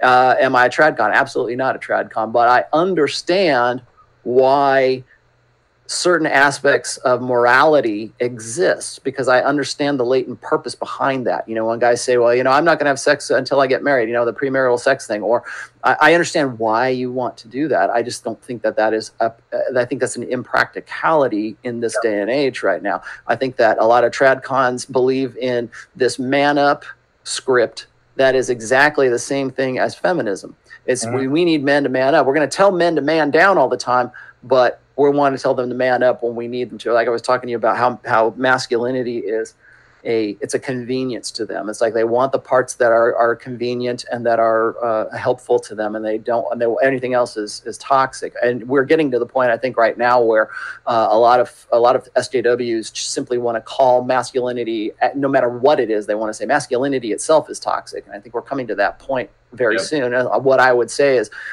you know, Mr. Tradcon, what are you going to do about that? You know, how are you going to give men authority if you expect responsibility? Well, there needs to be an exchange there, and why don't they have that authority as well? That would be my saying for them. Now, the reason I'm bringing all of this up is because I got this question here. It says, Rollo, please speak to the coming societal shift, like a hip trend towards men being red pill / MGTOW, which started as an underground movement and is now growing into the mainstream. Let me ask you this. Do you think that red pill awareness, and I mean, you just got done with Alex Jones talking about issues of masculinity. I would say that there's definitely an interest in it, but do you think that it's going to go mainstream? Do you think that it's going to be hip or, you know, trendy to be red pill or to be MGTOW or to be MRA or any of those, you know, classifications? I'm not sure. The problem with red pill, true red pill, is that you have to take on a whole bunch of personal responsibility. And we can look outside of the dating sphere and understand that people absolve personal responsibility every chance they get. If you want to be truly red pill, you have to be personally responsible for a lot of shit. You got to be like, okay, I understand how women work, so I need to get in fantastic shape. I need to get my finances together. I need to have an iron frame. I need to not chase a chick if she gives me attitude. I have to tell a girl to fuck off for the smallest indiscretions, or I'm not going to train her to behave herself around me. You got to have a lot of mental discipline to truly understand red pill. And I don't think people have mental discipline. That's the truth. I think a lot of people lack it. And this is why blue pill exists. If you believe in the fairy tale, you don't need mental discipline. I don't need to get in shape. I don't need to be a man of value. I don't need to X, Y, Z, all these hard things because I'll meet a girl and we'll just click. I think it's just a lot of it's just absolving responsibility. Just take on a red pill mindset. You have to be responsible for your shit. Yeah, blue pill thinking is magical thinking, is what it is. Yeah, it's magical thinking. And I mean, I completely understand why I get away with what I get away with. I'm a millionaire fucking athlete. Well, duh. But, so I'm not, even my course I sell, I have people who say to me, why is a millionaire athlete teaching us how to get girls? Well, it's easy for him. No, because even like your book, it teaches you the rules to the game. I look at things from I was raised in a chess family. My dad was a chess master. So on a chessboard, even if you're losing, you can still make the best possible moves to give yourself the best possible position. So even if you're not in the best physical shape, even if you're not a millionaire, whatever, you still need to know the rules to the game to make the best possible moves to get the best possible outcome. You can still do fantastically, and there's not a person alive who would read your book and not do better, or buy my course and not do better, because we're teaching them the rules to the game. Most people out here don't even know the fucking rules. And they're just moving pieces at random and wonder why their whole life's fucked up. Right, or they jump on the success porn train and they hold pep rallies rather than actually giving anybody any kind of actionable information. Exactly. Yeah. And another thing with women, I mean, one thing we did talk about the PUA. I do actually think, I've had a few guys inbox me saying, what should I do? I'm 18, 19. I do think there is an important period in a man's life where you do need to sleep with a lot of women. And I don't think I think in the modern world nowadays, if you want to find a good woman, you ain't going to find a good woman on your first try. I really believe, I understand the game inside out. And I fucked some girls and afterwards thought, you know what? She's just more hassle than she's worth. She's already broken, or she's just a fucking pain in the ass, or she is, sometimes I use apples as an example. If I were to say to you, go out there and find the best apple you can, and you'd only viewed 2 apples, well, what do you know about apples? If you have 100 apples to choose from, you're going to come back with a really good one. Mm-hmm. So people go to me, Tate, how the fuck do you get a 10 with your name tattooed, who lets you cheat, who does anything you say? It's like, well, I fucked 500 girls to find her. So that's part of it. It's not just who I am. It's also, there's a numbers game to this element as well. So I do think as a man, you also have to be in 30, 40 years ago, not so much. But nowadays, if you want to find a quality woman, you're going to have to tear through some shitty chicks to get one. And this is why I teach. When guys say to me, Tate, you're declining the West because you're teaching guys to fucking dump girls in your course. I'm saying if you want to be happy as a man and you want to have a good relationship nowadays, you better learn to pick up, sleep with, and you got to learn to tear through some chicks. Because if you're just going to settle down with the first girl you sleep with, I guarantee you a divorce. I guarantee it. And this is what my course is about. It's about how to sleep with them, how to test them afterwards if they're worthwhile, and how to retain them if they are. Because that's what you have to do in the modern world. This is the only reality of it. And this is what I say to people. So I don't agree with the MGTOW. I don't agree with none of that stuff. I think a man needs a woman to be happy. I was just going to say is like just to stop you there real quick. I think that, and I'm just going to play I'm going to play MGTOW's advocate here. Is a lot of guys will say that if the more women you expose yourselves to, the more apples, so you can get a better apple, whatever. The more women you expose yourself to, the more chances you have to get Me Too, just like you did. The more chances you're going to have to get yourself into more trouble. I think that's. I honestly, I think this is almost kind of a cop out, but they're not wrong. I mean, you are opening yourself up to more potential to get Me Too'd. And I mean, shit, we even call it Me Too. It's a verb now, Yeah. So what would you say to somebody who says, it's too risky? It's risk versus reward. And yeah, there's a risk, but you can mitigate those risks by understanding the risk and being careful with how you text and email and being careful about it. But there's a reward to it. I'll tell you what, bro, if I walk in the club with my 3 girlfriends, I haven't got to spend a penny. I'm the richest guy in that club. Everyone's like, who the fuck is this guy with all those chicks? People are just like staring, like, who the fuck is this dude? All these chicks hanging off him. I'm the richest guy in the club. So there's risk and there's reward. If you want to, I'm always the guy. I'm a risk taker. I'm a fighter. Fighting is the ultimate risk reward. You're risking getting knocked out and looking like a dickhead in front of everybody, or you're risking getting knocked out and never waking up, just for the reward of one of these. So you're a risk taker by nature if you're a fighter. So if you want the reward, which I think every man instinctively wants, if you want a wife who truly loves you and truly respects you, you have to take the risk. That's the reality. The MGTOW guys are right, but what they're doing is they're running away from the risk.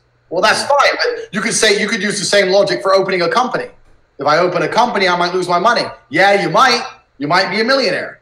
So it's just like, it's the risk reward that you have to take it on board. What I would say is, if you're a MGTOW, what you need to do is understand the rules to the game. You're putting out fantastic content. Like your content is far more in depth than mine. My course is very much like a step-by-step process to make sure that every dude can fuck a new girl every week, how to test them and how to retain them if he wants to. But between what you and I put out there, there's not a guy alive who couldn't get a healthy relationship, tear through some chicks, and then find one who actually truly treats him the way he wants to be treated and be a happy person. I don't think that's impossible for anybody. You probably get this quite a bit, though, because I'm sure there's a lot of dudes that will and here's your chance to advertise. But a lot of guys will say, well, Tate, you got $1 million. You're a millionaire. You've already got 3 chicks. Or the only reason that the girls are hanging on to you is because you've got a lot of money. Yeah. What would you say to guys like that? Well, I would say 2 things. Firstly, the reason I have a lot of money is because I had a lot of girls. Because I started my cam business. And I had some money. It's dependent on them. Okay. So I had some money, but I wasn't a millionaire. I was a fighter, but I was living a very average, normal life. Kickboxing doesn't pay like boxing. So, I was living a pretty standard life in a standard house with a standard car. And I always had girls. In fact, I would say I did better back then than I do now. Because now, when you have money, girls expect a lot. Like back then, I could go to a girl, oh, let's just meet up for a coffee or something. Now when you have money, girls are like, oh, I see you're in Dubai, fly me to Dubai. They're always trying to get something out of you. And that pisses me off, and I don't give girls anything out of principle. So my biggest problem now is I have girls trying to sugar dad me, and I refuse to do it. So I feel like sometimes I did better back then because I didn't have those expectations I have now. Anyway, that's the first thing. And the second thing is, I know a whole bunch of dudes with money who are not happy with their female relationships. You see it time and time again. People richer than me, you know, a couple $1 million, whatever. There's billionaires out there whose wives are cheating on them and divorcing them. So it's nothing to do with money. It's to do with how a woman respects you. If I lost every penny today, and I know this is a big thing for a red pill guy to say, I know my girls wouldn't leave. And I know that sounds crazy, but I know if I went to jail, they'd be there every fucking Friday at visitation. I know it. And I know it because for so many years, I've been in absolute control of the frame of this relationship. I have complete understanding of my relationship. There's never been anything else. So I understand it. So when people go, oh, it's just about money, that's another cop-out. Yeah. That's a complete cop-out. That's one of the reasons why I tell guys, it's like a lot of guys think that they tend to focus on too much on one of three things. Either it's looks, it's game, or it's affluence, it's money, status, blah, blah, right? And they think that the only way to get a girl is to have a lot of money, right? Yep. And in some instances, maybe that's true because you can go and pretty much get any prostitute you want if you have the money to pay for it, right? Yep. But there's plenty of rich men whose good-looking wives cheat on them with a pool boy, yep. Okay? Yep. Or they want to, right? Then there's like, you know, there's guys like me. So when I was in my 20s, you know, I had like 2 nickels to rub together. I was living in a 1-bedroom studio apartment in North Hollywood, and I was probably as poor as I'd ever been in my life. And I had women coming to me to have sex with them because I was junior rock star, right? I had the look that they wanted. I was playing the character they wanted to see. And then, so I had them coming to me to fool around, right? Then I've got the guys who are going to say that, well, then it's all about looks, right? It must be just how you look. And I would say that, you know, there's definitely something to that. You've got to be in shape and you've got to have at least something that is arousing for that woman. And I think a lot of guys underestimate the power of having a look. You know, like I have this great post called Have a Look, and I based it on this video that Adam Carolla did. And he was talking about how guys have to sort of play this character, like whatever that girl is looking for, whether she wants the emo guy or she wants the tough brother from the streets or she wants an MMA fighter or she wants, you know, that's her thing, right? That's what she's into. Maybe she wants the rock star. Maybe she wants the creative, artsy type, that kind of guy, the guy who's playing that. But there's still that look that goes along with that. And it's not the fat guy look, okay? It's the guy who at least has some sort of muscular definition. I think that there's an evolved aspect of women's arousal that centers on men's looks. But is that all there is? No, that is not all there is. Is it game? Yes, definitely. I think game is probably, of the three, game is probably the most important one. So at least you understand the rules of the game so that you know how to play that, so that you have the kind of personality and you have the kind of, you know, you've invested in yourself to become the best version of yourself that you possibly can, and knowing how to use that, knowing what, you know, knowing certainly pickup artist and, you know, pickup art, PUA game, definitely, but also understanding why it works. Why does chick crack work? Why does amuse mastery work? Why does neg hits work? And being able to do that is one thing, but also having us. So I think that having all three of those things, which you appear to have, is the holy grail, is to have, you know, have three if you can, but have two if you can't have three. Always have two, and if you can only have one, have game above everything else. I agree, man. Like there's plenty. Oh, green thing come up here. That's right. I'll get to it. Well, actually, we can. Here, we'll get to you. Go ahead, finish your thought. No, but yeah, game is the most important thing. Money. I'll tell you something now. From having a little bit of money, girls don't give a fuck. I mean, like if you pull up in a Lambo, a girl, if you pull up in a Lambo and a girl sees it, and then you go and approach her, it will buy you 10 seconds. For 10 seconds, she'll let you talk to her and go, well, who's this guy? But if after that you're boring or you're rude or she doesn't like you, then she's going to tell you to fuck off just the same. No girl sits there and goes, I don't like this guy. I think he's aggressive and I don't like his attitude. And just something about him I don't like. but he has a Gucci T-shirt, so I better go fuck him. It just doesn't happen. Like it helps, but it's only a small part of it. There's still a whole element which is involved, and that is game. I tell you this to all my guys. Like, everyone who's bought your book has given you positive reviews regardless of their status in life. Everyone who's bought my course has given me positive reviews. I've had 5'2" overweight dudes with no money say to me, look, I know I'm never going to get a 10, but I'm doing a lot better than I did before I had your course. It's the same thing. You just got to play the cards you're dealt. You got to play the cards you're dealt the best you can. Yeah, and that's it. There's I think this escapes a lot of guys when it comes to the game, is there's a contextualization of game itself. Like, you have to use the utilities and the resources and the talents that you have, like maximize, play to your strengths, right? You know, Absolutely.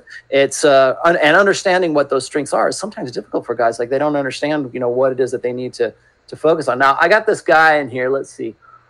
He's saying how I think his name is Saud. He said how to beat nature of the women when she like to get approved from society. How do you? I'm going to try to paraphrase what he says here.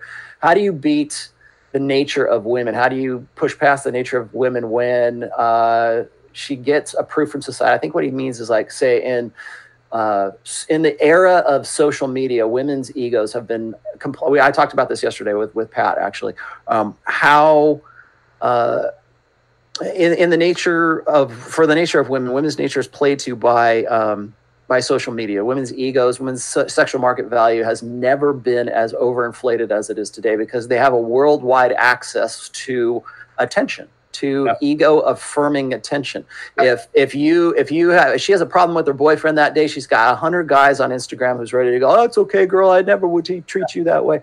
And so it really builds this false sense of self, I think, for women.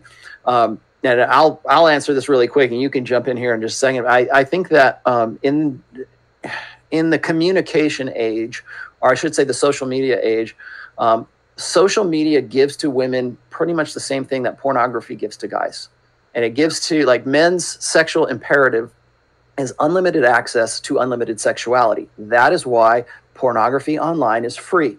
It's there to sedate you. It's there to keep you preoccupied. I'm not against or for pornography. However you want to deal with it, it's fine with me. I'm not coming down either way, but understand it for what it is.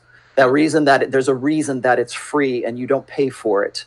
Okay, there's a reason why RedTube or Pornhub or whatever is free. Okay, because they know that it's sedative for guys, right? It's what they're looking for. They're looking for that sexual release. Social media has the same effect for women. Women need that attention. The attention is the coin of the realm in girl world. They need to have that affirmation. They need to have their girlfriends pat them on the back. But moreover, they need to know that even if the boy that they're with right now dumps them, that they've got 10 other guys on speed dial, which in this case, that speed dial is Instagram and Snapchat and all that. It's one of the reasons why you are successful right now, because women like that. I mean, women wouldn't be doing Snapchat, premium Snapchats, or they wouldn't be cam girls, or there wouldn't be that if they didn't get off on it at some point. It has to have some sort of intrinsic value for women. And so there's that attention need.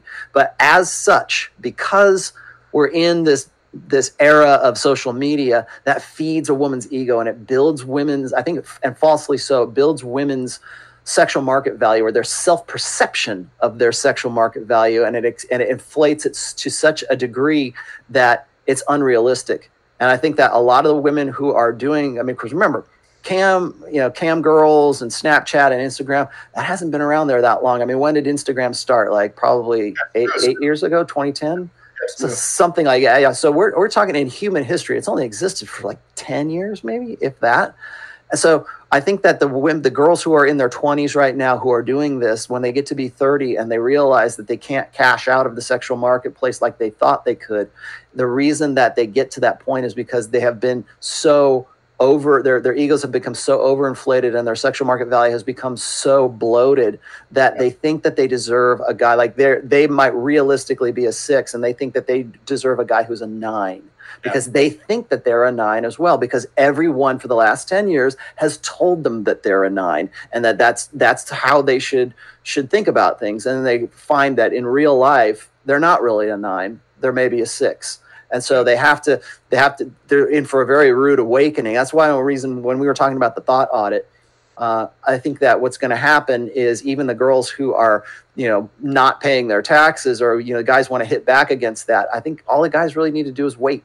You just need to wait until they hit their, what I call the epiphany phase, right around 29 to 31 years old. And they're trying to cash out of the sexual marketplace, or, we like to call it the cock carousel, right? They're trying to get themselves out of that system so that they can get with the beta, and then they'll find that the guys that are available to them are either stupid, or they're boring, or they're not as fun or exciting as the guys who are giving them attention back when they were in their 20s.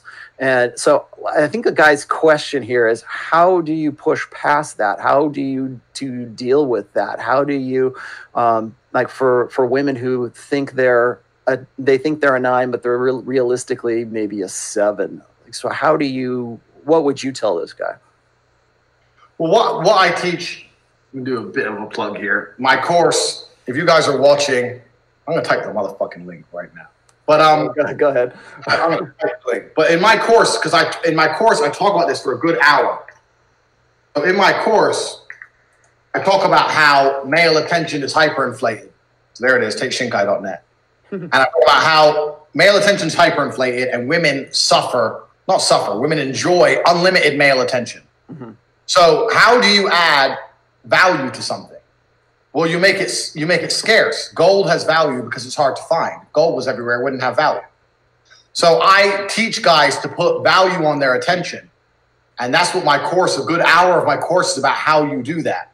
And my very basic principle is, the way you put value on something is to restrict it. So I restrict my attention absolutely. So if I'm talking to a girl and she says something semi-sarcastic to me, or if she doesn't do what I want her to do, or she won't listen to me, I'll just stop replying. I won't insult her. I won't try and convince her. I'll just stop replying. Bang, just vanish. And you know what? Most of these hot girls, no one vanishes on these girls, bro. No one vanishes on these girls. The only dude who's like, what? I gave him some sarcastic bullshit answer and he didn't text back. And before you know it, they're the one liking your Instagram picture. They're the one trying to get your attention again. And you might still have to be the man and pop up again a month later or something, but they'll like your pictures, they'll watch your stories. All of a sudden they're like, this guy, because your attention is now valuable. You're the one dude who fucked with them. Every other guy's telling them they're beautiful. You're the one dude who's like, you know what, fuck your shit, bye. And it's all about frame. This goes back to the very basics of the game. Frame. You want to put value on your attention. I say this all the time, with the biggest mistake people make in relationships is that, especially busy guys, you're busy, you're working, you're always busy all the time. And you text your girl in the morning, okay, I'm having a busy day at work, love you, talk to you later. Yep. And she doesn't hear from you all day. Well, she doesn't get any attention. Whereas if she starts an argument and pisses you off, you'll take time out of the day to text her and tell her what a dumb bitch she is. Well, now she's learning how I get his attention is through negative action. Right. You got to reverse that and talk to her all the time when she's being good. And when she starts to be a dickhead, ignore her. Yes, that is what's called. Now, this is exactly what I'm talking about when I say that whenever I am like listening to pickup artist tactics, there is a behavioral psychology parallel to that. What you've just described is called operant conditioning. Okay, yeah. What that means is you reward desired behavior and you punish, or you simply withhold reward from non-desired behavior. Women do this all the time, and the way they do this, the most natural way they do this, is they hold their pussy. They don't give you any sex until you perform the desired behavior. Right? That's and especially in a blue pill world. We buy into that. We buy into the blue pill teaching, blue pill conditioning. It teaches you that you have to measure up, or you either have to get lucky to get a girl, or you have to have built up some kind of qualifications for to have merited her pussy, right? And I think what you're talking about here is, and I'm going to answer this guy's question right now, is that not all attention is created equal. Okay, So a beta's attention, you know this firsthand because you have cam girls who have tons and tons of thirsty betas. Yep. Beta attention is not the same attention as alpha attention. And I'm using alpha and beta as just as placeholder terms. We can debate alpha and beta on another show. But what I'm saying is that some guys, you know, low SMV guys, attention is always going to be worth less than high SMV guys. And that if that woman perceives you as high SMV, then your attention is going to hold more sway over her, and she's going to want to seek after that. The other part you said here is like, okay, first of all, you just described operant conditioning, which I think is great. The other thing is that in understanding that certain attention is more valuable than others, you have to be able to demonstrate and not explicate. So if, like what you were saying, if a woman crosses a boundary that you have set, yep. Instead of having this ultimatum and saying you better not do that again, or else I'm going to leave you, young lady. You don't do that. You just leave. You just show her what the consequences are for crossing that boundary. Yep. And then maybe if she decides she wants to get back in your good graces, then maybe you can go ahead and, you know, say, okay, well, I'll give you a second shot. But she has to know that there are consequences and there are exercisable, actionable consequences for doing things. So if a woman says, I'm going to go out with my girlfriends on girls' night out, guys give this to me all the time. What should I tell her, Rollo? Should I just, you know, I tell her no and, you know, be the man and put my foot down? No, you let her go.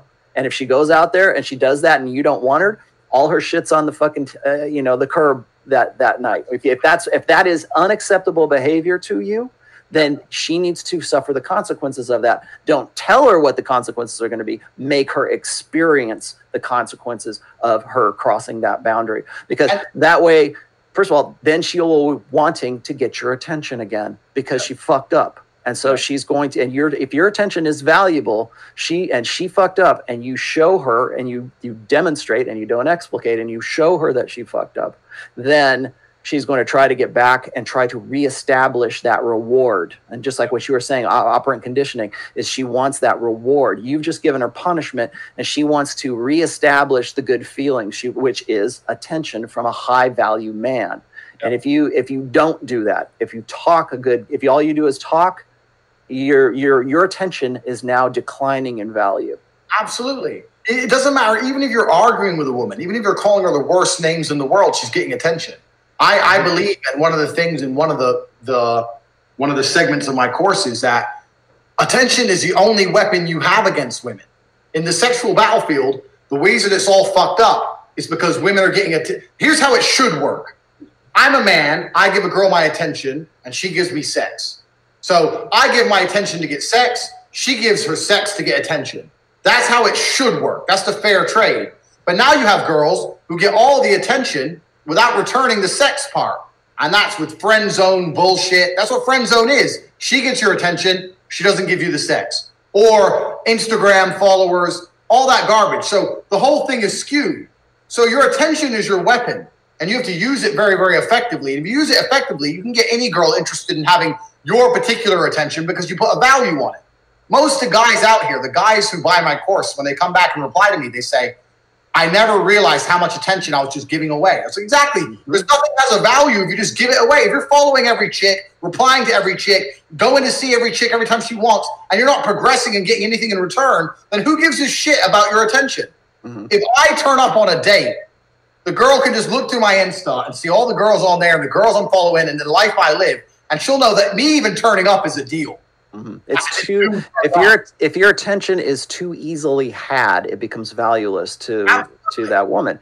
And I think guys really kind of underestimate the value that attention has, and that there's different valuations of attention.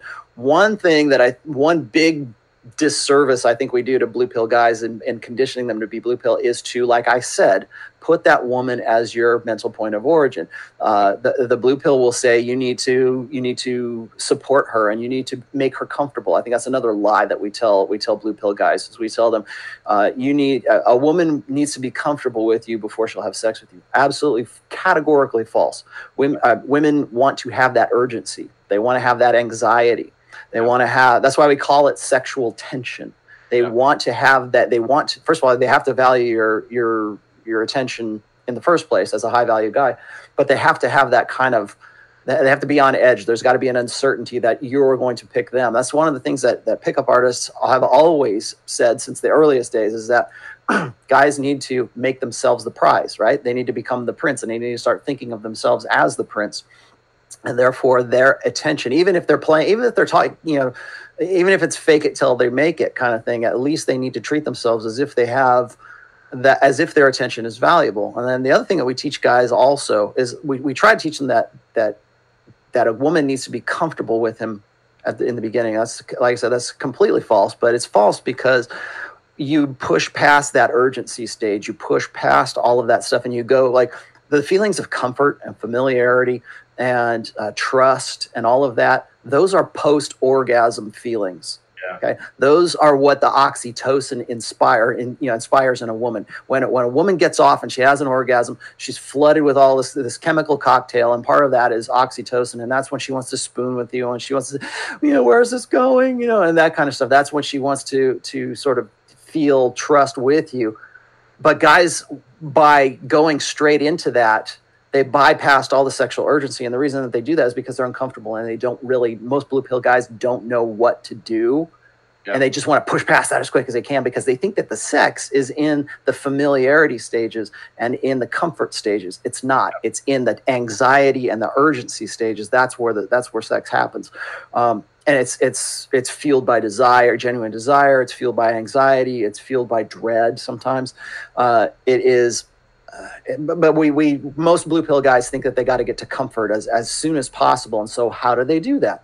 They make their attention valueless. They make it because they want that woman to know that like he's there for her and he's going to be the perfect boyfriend for her, and throws out all of his entire life story on the restaurant table. And so he's an open book, right? His life is an open book. But women don't want an open book.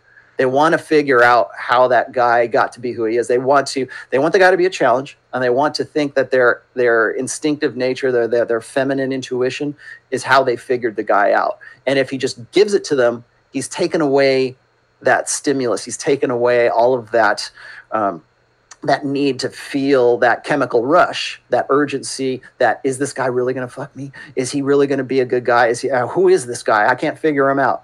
He's an enigma, right? That's why we say, retain your attention and just give it out like sparingly. Like it's like breadcrumbs, right? You just throw out a little bit and she follows along. You throw out a little bit more, she follows along, and let her unravel you. Let her, discover you're an onion, right? It's layer by layer, figuring out, who you are. Because if you don't, you deny them the pleasure of doing that. You deny them the pleasure of having to figure you out, rather than going straight to this, okay, we might as well be married. Let's go and have breakfast at IHOP today. That kind of shit. If you get to the point where it's ice cream cones and puppy dogs, that's you fucked up. You've gone through the urgency stage and the arousal stage and straight into the post-orgasm oxytocin comfort stage. And I'm rambling here, but I'm just going to say that's part of attention. Is if you make your attention valueless to that woman, she's not going to come. You're not going to get a second date. You're not going to go past. She's actually going to try to get away from you as fast as she possibly can, because she's figured you out. She's filtered you. Her hypergamous nature has filtered you out because you are too easy. Absolutely, you're too easy. That comes from two things. A lot of women don't actually think. They may pretend they think they're special, but a lot of them are insecure and don't think they're that special. And if you give all your attention to a chick, a lot of them, they sit there and go, well, he'll give it to anyone. So, well, we're coming up on 2 hours, so I'm about to close shop here. One thing I would just give me one quick answer here. Okay, so if you've got a 9 or a 10, a chick who's super smoking ass hot, yeah. Do you think that she's easier to game? Is she more? This might be the myth. Is she more insecure because she's hot? Because like guys are too cowardly to approach her? Do you think that there's any truth in that? You know what I've actually discovered about super hot girls? And this goes against what a lot of people think, I've found, is that I think super hot girls in many ways are better quality women than average chicks. And I'll tell you why. Average chicks genuinely, in my experience, have more sexual partners than super hot girls, because super hot girls get the chance to be super exclusive with who they fuck. And they usually only fuck guys that they want. If you're a super beautiful girl and your Instagram inbox is full of blue check marks and millionaires, if you get with a guy, you're probably going to stay with him for at least a year or two, or you're going to see him now and again. If you're just an average ass chick, you might sleep with a guy on a night out, sleep with another guy here. But in my experience, the most beautiful women have lower body counts, and that blows a lot of people's minds because they see it the other way around. But I think in general, the super beautiful women have lower body counts, and they're better women overall. That's just my personal experience. Cool. But, go on. No, I was just gonna say, I would tend to agree with you. I think there a lot of guys get intimidated by exceptionally beautiful women, and they don't want to make those approaches. Shit, most guys today are too nervous to make any kind of approach. I think they have too much in the way of buffers. Yeah. They think that Tinder's the only way that they can get laid, or that they think it's the easiest. You know, it's like the shortest distance between 2 points. And I think that that's a big mistake, because I think guys depend too much on like Instagram or IMs and texts and Tinder and all that other kind of stuff. And it's been my experience that the guys that I counsel say that Tinder sucks. Like it's like the worst thing in the world for them. I say, well, then learn fucking game, dude. Learn how to, learn how to actually interact with a woman face to face, because you know what? In today's day, it's pretty refreshing, I think, to have a guy that actually has the balls to come up and make an approach on a girl, and then of course, well, if you go do that, then, you risk getting Me Too'd and it's sexual assault. And if she thinks you're creepy, get away from me. And it's like, okay, guys convince them. So they kill them. They kill their impetus is what they do. There's problems with it all, but I mean, my very basic philosophy is as follows. And if I had, the reason I know I've mentioned my course over and over again, but that's fine. I explain it thoroughly there. Yeah. But genuinely, it's as simple as this. There's 3.5 billion women on the planet. I am the guy who takes no for an answer. I'm not one of them pickup artists who goes, when she says no, what you say is this. And if she says no again, what you say is this. I'm the absolute opposite. If I'm talking to a chick and she goes, well, I've got a boyfriend, I might say something like, oh, well, he's not here, so who cares? No, but I love him. Okay, fine. Nice to meet you. Bye. And in my experience, 99% of the time, they're like, oh, fuck, he left. Then they're like, oh, shit, he's gone. Now he's talking to some other girl. Like, I really am the dude who's like, it's a numbers game. You want to fucking play stupid games with me? You want to act like a dickhead? You want to whatever? I'm out. I don't give a fuck. There's no girl on this planet who's so different from the others. You can show me a beautiful blonde with big titties. There's other beautiful blondes with big titties. Right. I'm not playing the game with them on that level, and I don't recommend any guy do that. You don't need to be fucking around with any girl like that. If a girl gives you that bullshit, then just don't talk to someone else. No amount of pussy is worth yourself. No amount of pussy is worth you losing frame, first of all, and then no amount of pussy is worth you having to compromise your integrity. Absolutely. And you're not going to be happy anyway. And then she's going to sense you compromise your integrity, and then she's not going to be happy. And it's just a spiral of nothing. Yeah. Just to wrap up, I know we're wrapping up, but I say this all the time, and I know I always use chess analogies. But if you're losing I say this, I had a guy who I was talking to, and he said, me and my girlfriend aren't getting along, and she keeps talking to these other guys. She says to her friends, what should I do? I was like, bro, just leave her. He goes, no, but I really like her. I said, listen, if things carry on the path they're going, you're going to split up. She's going to cheat on you, and you're going to split up. The only chance you have of fixing it is to leave her out of the blue and shock her into actually losing you, and she might fix up and change her game and stop talking to the dudes and get her shit together. Now, what's more important? I know you want to keep her, but those extra few weeks of a sexless relationship before she cheats on you, are they really worthwhile, bro? You need to be a man and do the right thing now. Just say to her, you know what, choose me or them. You're going to text them again, I'm out. And if she texts them, just fucking walk out the door, fuck her, and watch her change her game up. Because it's like a chess game. If you're in a losing position and the only hope you have, even if it's a 1% chance, is to sacrifice a piece, well, you're going to lose if you don't play it. You might still lose if you play it, but it's your only chance. So anyway, he didn't listen to me, and she cheated on him, and whatever. And now he keeps messaging me going, you know what, I should have left her. I was like, I fucking told you. The end result was basically going to be the same anyway. The only hope you had, you wasted it. So I'm one of them guys. I'll take the risk. If you fuck with me, bye, get out. And I've lost beautiful girls I didn't want to lose but I never broke frame. And so I think that a lot of guys get into that situation and they already have a scarcity mentality. I mean, we always talk about the 80-20 rule. We talk about the Pareto principle and how 80% of guys are beta and 20% of guys are alpha, for just, round general terms.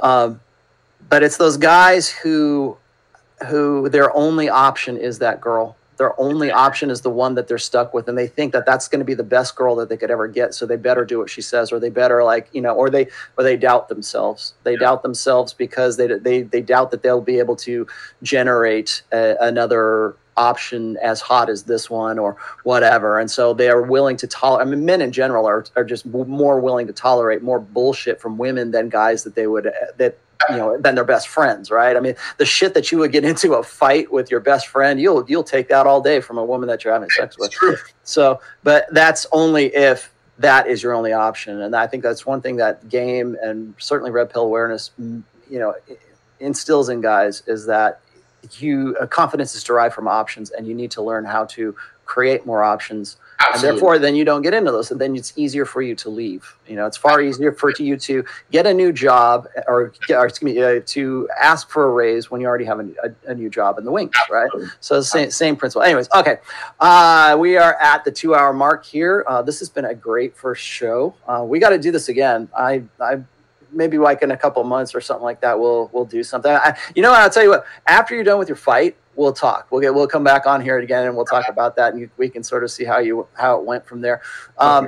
Really quick, go ahead and give your website out, and then where people can find you on Twitter.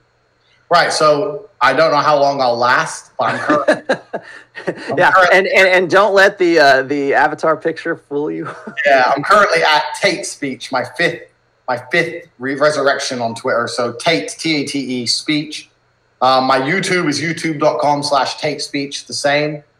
And then I have TateShinkai.net, where I have all my coaching courses and all those kind of things. If I ever get banned from Twitter again, I'll probably still be on the YouTube. And me and Rollo will stay in touch anyway. So I'll still have you on as long as I don't get deplatformed. We'll see how that works out. But my channel is very new. Actually, people are thinking, how come you don't have, how come you never had a channel to begin with? It's like, because I'm mostly a writer. Thanks for the $5 super.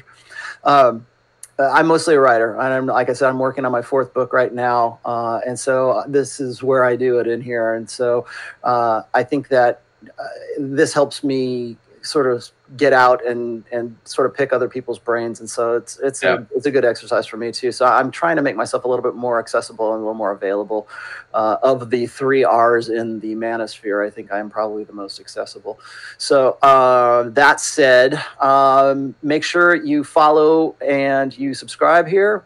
Make sure you follow and subscribe Tate's Guys on channel. I already put it in the description there. And let's see, you can find me on the Redman group. We'll probably have you on the Redman group pretty soon. I think we're going to do an all game show at some point. We'll probably have you and Christian. If I can ever get Christian McQueen on the show, it'd be great to have you and Goldman and him on there, or maybe even Kyle. That would be a fun show. We have the Redman group. We're doing the all. I think it's Married Redman group is coming up pretty soon. I think it's either this Thursday or next. We're going to be doing that on Thursdays now. I just want to throw these announcements out there real quick. My own channel, I'm on with Pat Campbell on Friday mornings, 9:05 Eastern on AM 1170. Just look at my Twitter for announcements for that. I usually put it on the night before, but that is Friday mornings. And then I also do our Red Pill 101 on Sundays at 4:30 Eastern. And keep watching here. I think I'm going to make this a regular thing. This will just simply be the Rational Male. And I'll be doing this on Mondays. The times might vary, but sometime around noon, I think on Mondays is when I'll start doing this regularly. So that said, Tate, thank you very much. I look forward to seeing you in Poland. I hope we can meet up and go do something. I don't know. Yeah, man. You're gonna be fighting with Ivan Throne pretty soon too, so that might be an interesting video too. We'll see how it goes, but yeah, I'll drive up to Poland this summer. Sure. Cool. All right, man. Thanks for coming in, and thanks for everybody in the chat, and thanks for those supers. And I'll see you next week. Thanks a lot.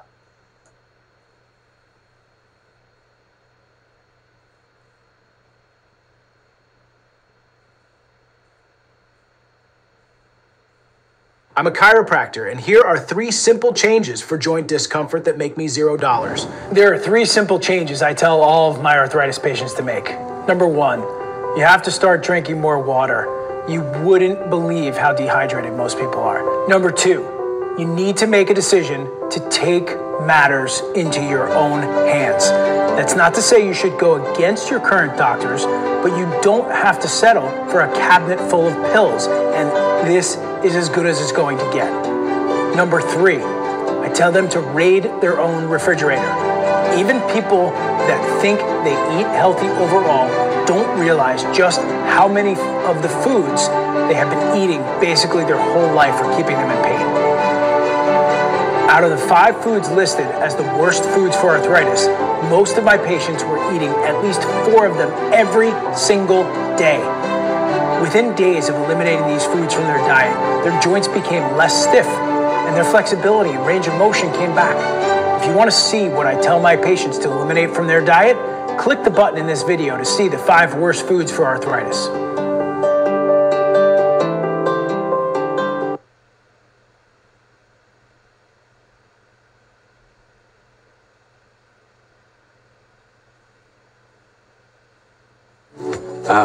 The ups and downs of running a painting business. When you're up, it's like a dream. But when you're down, it's a nightmare. Slow times, it can sneak up on you. It can also be hard to predict when it's coming. But what if there was a way to blow slow time's head off? Do you have aggressive growth goals for your painting company? Are you hungry for more?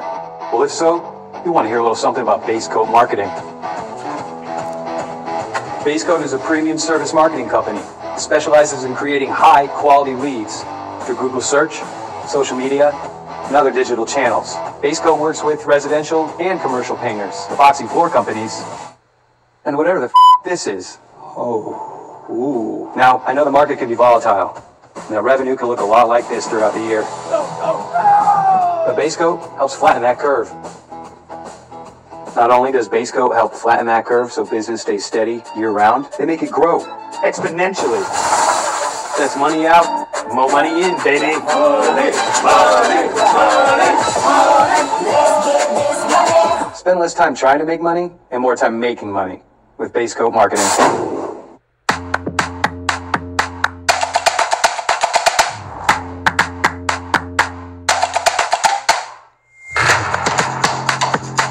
Always under-promise, over-deliver.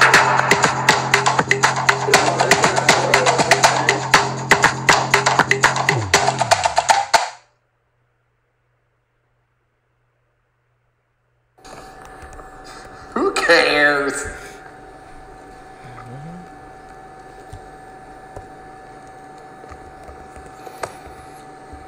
I wonder if you all at home are jealous of me. You know? Because my life's exciting. It is exciting.